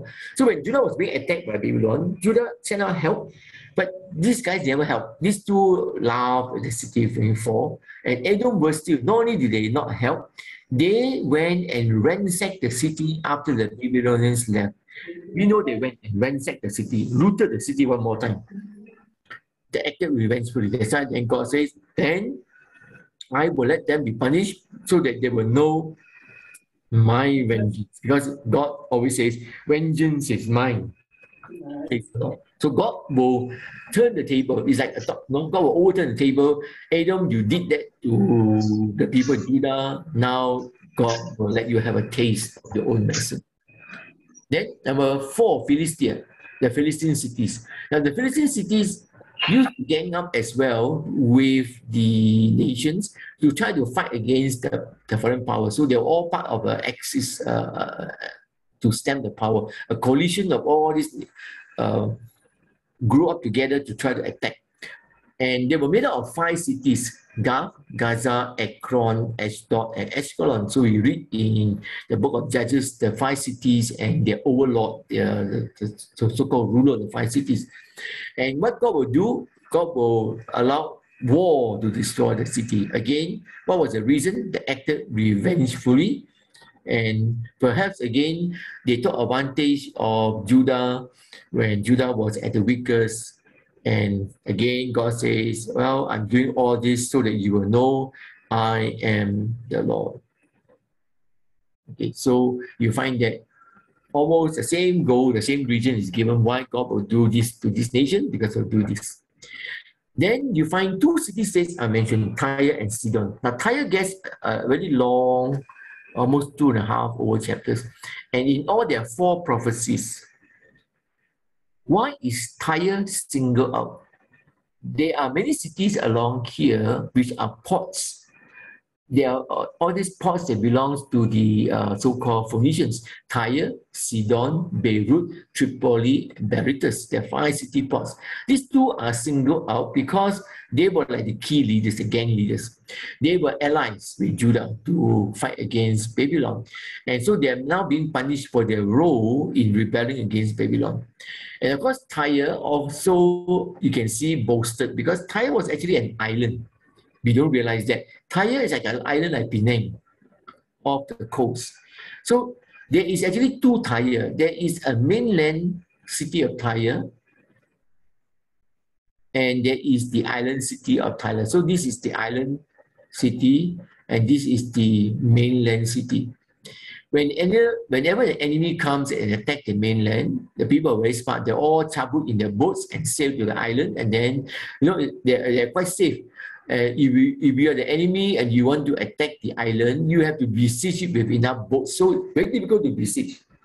So the king of Thailand always boasted, we are very strong, our city is up on the cliffs, we will never fall.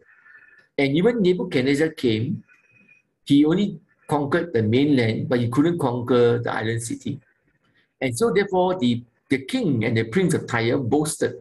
And you find that that type of boasting almost border to some people often read it as a reference to Satan, but I don't think it's Satan. It is the king, and the king and the prince are pride, because of the city, they think of it as almost impregnable. And Nebuchadnezzar actually besieged the city. He couldn't conquer it. He only took the mainland. It took 200 years down the road to the time of the Greeks under Alexander the Great, who eventually conquered the city of Tyre. And that was because when the Greeks came, they were smart. Okay, the Greeks realized, if you're going to surround the city, the island with boats, we need to have a lot of boats. No, what he did was he made a boat bridge. He put the boats like this and tied the boats up, and then the Greeks marched the army across the boats and they invaded the city. The city fell. And eventually what he did was to make sure it was no longer an island. Alexander the Great began to plow earth and connect the island. So the Judea island is no more an island. The island is now an isthmus. It's part of there's a road on top of the land going into the island. So it has no longer an island. So eventually when he conquered the city and for centuries, the city lost its importance. So here you can see why so many chapters, 3 chapters are singled against Tyre because of their pride. They thought you'll never fall. Well, God prophesied one day you will fall. And true enough, it will fall. But 200 years down the road, to Alexander the Great. The other city, of course, is Sidon, further up. Again, Sidon also was one of the ringleaders. Again, God will use judgment and war. And again, all this has the same goal, so that they will know that I am Yahweh. So that covers the smaller ones. Then you have that long 4 chapters against Egypt. The oracles against Egypt form half of all the OANs. Remember the OANs stretch from 24 to 32, but 50% are all against Egypt. So why so many prophecies against Egypt? I think there's only one simple reason. Egypt and Judah were allies. And Judah courted favor from Egypt, help us and we become allies. And Egypt always promised, okay, I will come and all this. But Egypt, we know, will always fail to come. So Egypt will never send the armies to come and help to fight against the enemies. They will wait for you to fight first and then they will come. The armies will always come much later after the war is over. And so because of that, it's always failed prophecies. And so Egypt is described, even though you have all your boats and your sailors and you sail the great river Nile, which is like a dragon, like a serpent, because the river is like a serpent, it snakes down the country, and it's a metaphor to describe Egypt. Yeah, one day Egypt will fall. So you have these 6, they're altogether 7 prophecies. 6 of them have datings.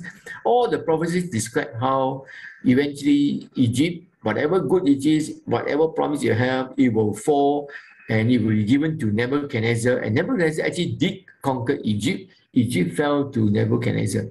Pharaoh's army will be destroyed and it will be broken, and Egypt will lose everything, and like a cedar tree which will be cut down, and then Pharaoh himself will symbolically go down to Sheol, and it will be like a final humiliation. That means when Egypt is defeated by Nebuchadnezzar, then everybody will look at Egypt and say, oh, you talk so great, you say you're so great, and see, you fall. And all the nations and the rulers will witness the downfall of Pharaoh, and they will know, well, this guy couldn't help us.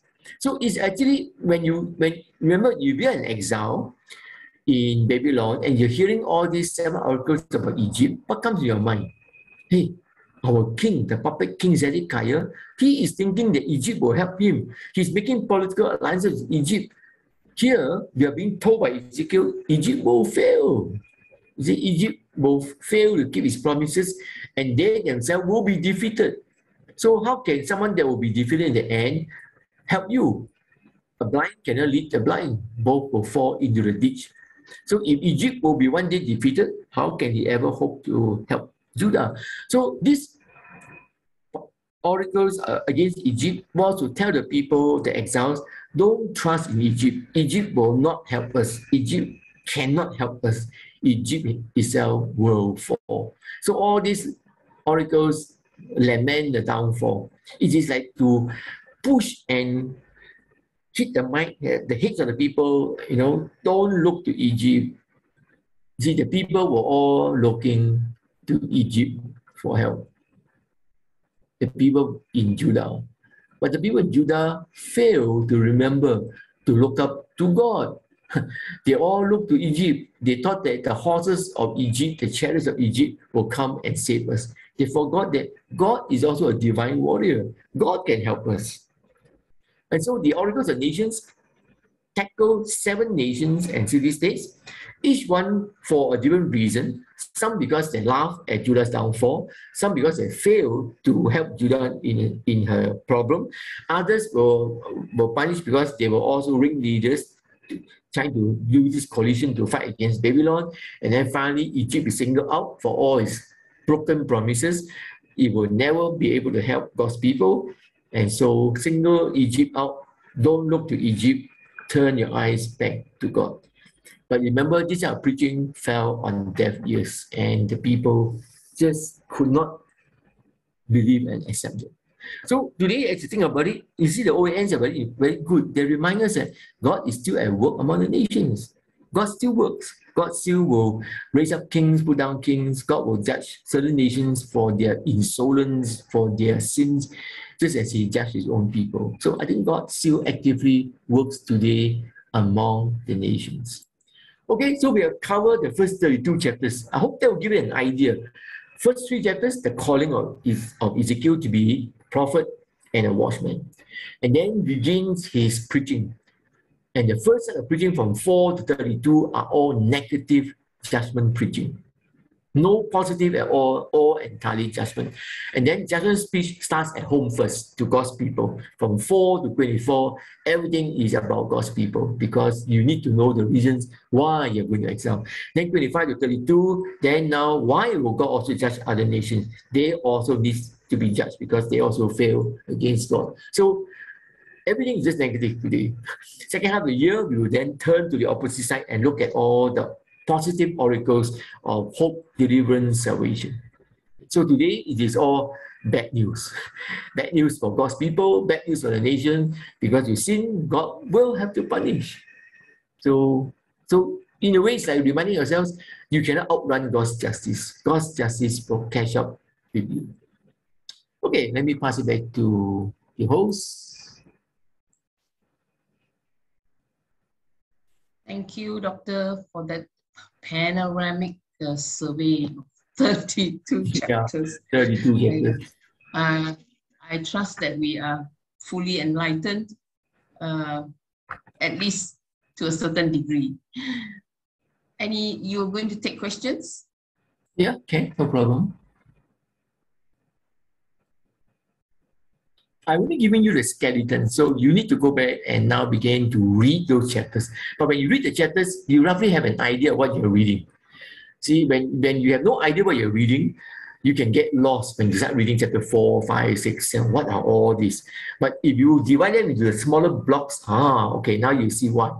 Sometimes he gives you the reasons why they're being punished. Sometimes he point out these are the reasons why: abomination, or idolatry, political alliances. He points out the reason, and then he explains things using parables, using story forms, metaphors. Very interesting way of telling stories. Like today in church, we also use stories to illustrate and a lot of metaphors. So, and then he also used a lot of sign acts to back up his preaching. He act out And that crazy man will act out some of his messages, shave his head botak.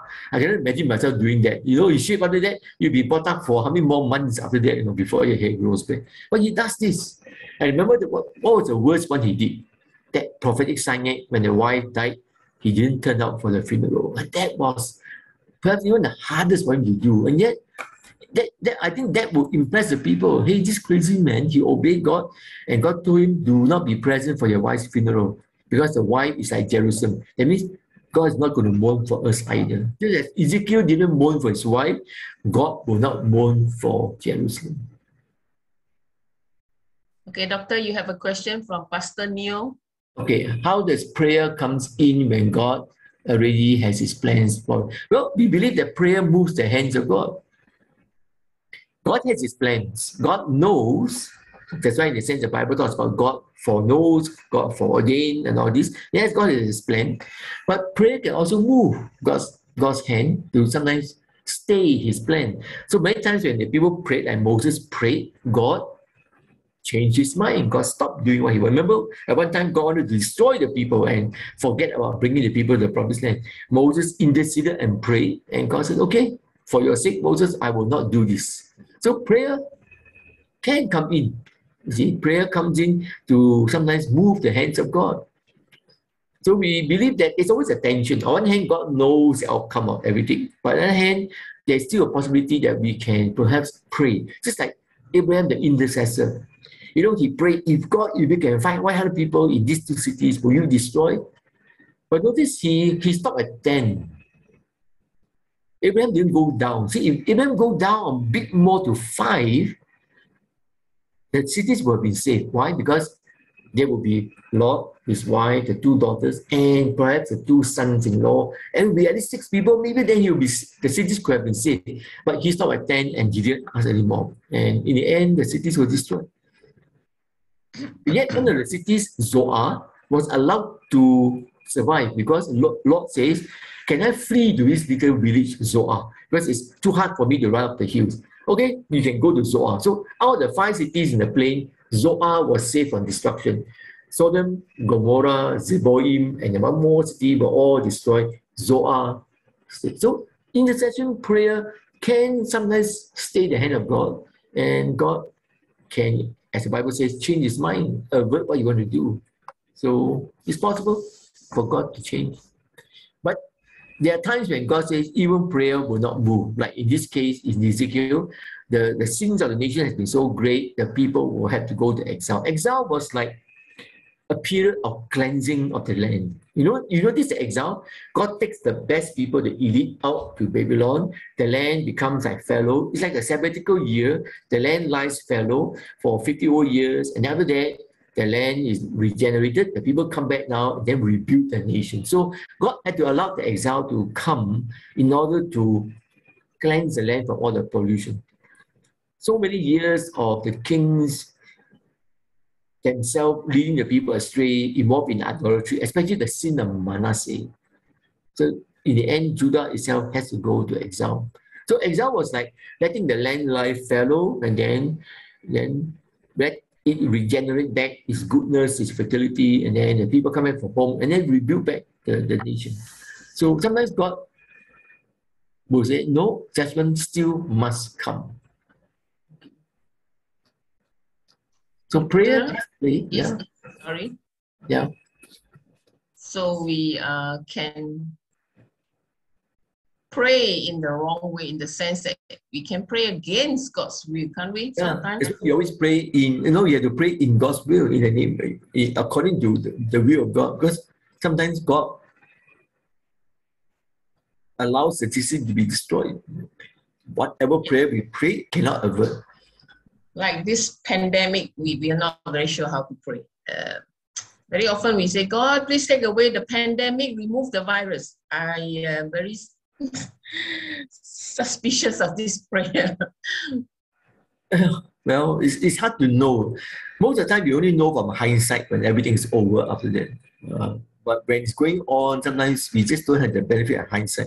It's like someone posted, because of the Russia-Ukraine war, someone posted in America, and then it was quoted by a friend of mine. And he says, the Russian-Ukraine war is a time for rejoicing. Time for rejoicing. Why? Oh, because end times is coming. But you're like rejoicing over war. Why should you rejoice over war? In war, so many people die. We should never rejoice when there's war. We should always mourn. War means it's a failure of humanity. We can't sit down and talk and work out something. We had to go and destroy one another. War is never good. I mean, for this Christian to write and say, oh, time to rejoice over the war. Why should we rejoice? I mean, on one hand, it may be a sign of the second coming. You rejoice at that, but not at the sign of war. War is bad. That was a sermon I tackled in the Bethel Church KK, the pre-recorded sermon. It's about a Christian response to war. And I look at the Bible, and I also look at early church tradition, people like Augustine and Thomas Aquinas, who created a theory called the just war theory to how to respond to war. And so the question is ever war just? Can war be just? Can you ever justify going to war? So they struggled with this issue and came up with some conditions. When can war be just and when is war wrong? And I think it's something very useful to think about today in the context of war that's going on in the world. Can war ever be justified? Can there be wars that are right and wars that are wrong? Wars that are morally justified, wars that are morally wrong at all counts? Because it's not easy. See, we come from a tradition that praises Dietrich Bonhoeffer. Dietrich Bonhoeffer was a German theologian who took part in the conspiracy against Adolf Hitler.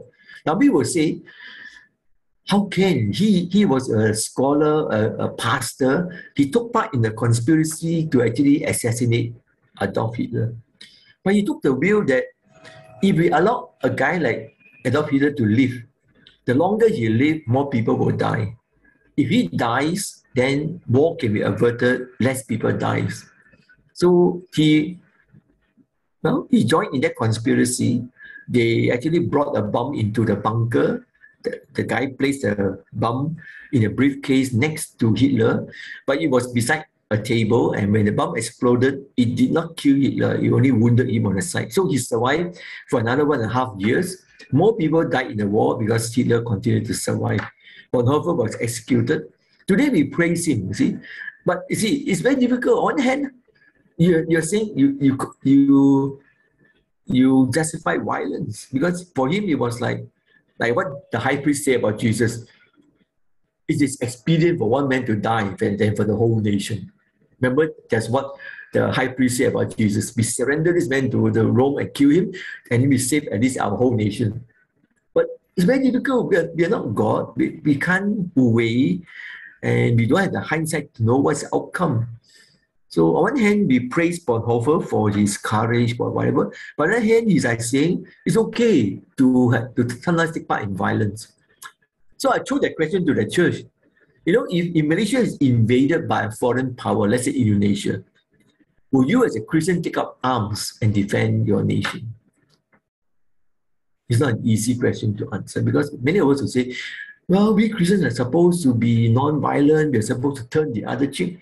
But I used to struggle with this also, but I say, are you going to sit back and do nothing and watch the enemy come and destroy your nation and kill your family, and you just say, oh, I'm a Christian, I cannot take part in war? I think through the years, I struggle with this. I come to the point saying, no, I don't think I will sit down and not do anything. If my nation is being invaded, I may have to take up arms to defend my family. So it's not easy thing to think about all these issues. Is ever war justified? Violence? And you read the Old Testament here, you have all these things about war and violence, and God uses the sword of the Babylon. It's terrible. No, Babylon was a cruel nation, and God used the sword of Babylon to pass judgment upon the people. We can't escape this whole idea of violence. It's all there in the Bible. Even New Testament, we say, oh, Jesus is love, yeah. But as we always talk about Revelation, there's a final war, Armageddon. You can't run away from war. War and violence are part and parcel somehow of religion and in the Bible. maybe one day we can talk about that as an issue, war and violence in the Bible. How do we deal with such a difficult issue? It's not easy. Right. Thank you so Yeah. much. Any other questions? You know, this is just part one. Part two of Ezekiel comes in September. To be exact, it's 23rd September. Am I right? 23rd September. We'll see you all again. Yeah, long way. Tomorrow he has a sermon on chapter 18. So thank you very much, Doctor, and thank you all for coming. Yeah, thank you guys. If you have questions, you can collect them and then maybe email me through the church. Okay. Because as I said, if you have never read Ezekiel, there will be a lot of things in your mind, and what I've done is only give you an outline. So, but with the outline, you know, the whole thing is recorded, so you can actually go back and look at it. And with the outline, you can actually literally work through the book, and even then, there will still be a lot of difficult issues, a lot of queries. It's never easy. Ezekiel is one of those prophets which, you know, you can get, as you say, sometimes tempted to get diverted, and you end up talking about the minor and not the major issue. So one has to keep focused on the book and what's the main message behind this whole thing. Then you see the message of Ezekiel. So I've never taught Ezekiel for a long time because it was not an easy book to grasp. But eventually this year I decided, well, I teach it in the church for 8 weeks, forced myself to work through the whole thing. And then I told Billy I'm going to share it in as well over 2 weekends to see how it works out as a shorter thing. And eventually I will be ready to teach it as a module for the seminary, a 30 credit hour module on Ezekiel. Because once you work through it, you can see the message now. It's quite clear. 1 to 3, 4 to 24, 25 to 32, and then 33 to 39, 40 to 48. It's almost like in my mind already, built into my mind. So it's easy now to navigate to a book like Ezekiel. You know what the message is. So today we have to think about his calling and all the oracles of judgment against his people, against a foreign nation. So in September, we will then look at oracles of hope, deliverance, and salvation, all those visions about what God will do, and then ends with that 9 chapters of the new temple, a vision of a new temple. That will be the end of the book. Okay, so see you in September for part 2. See you again. Yeah. Thank you so much. Thank you. Thank you. Thank you, So Reverend much. Anthony. Thank you. So Thank you, brothers and guys. sisters from Bavaria for joining us. Yeah, Gideon. Thank you so much.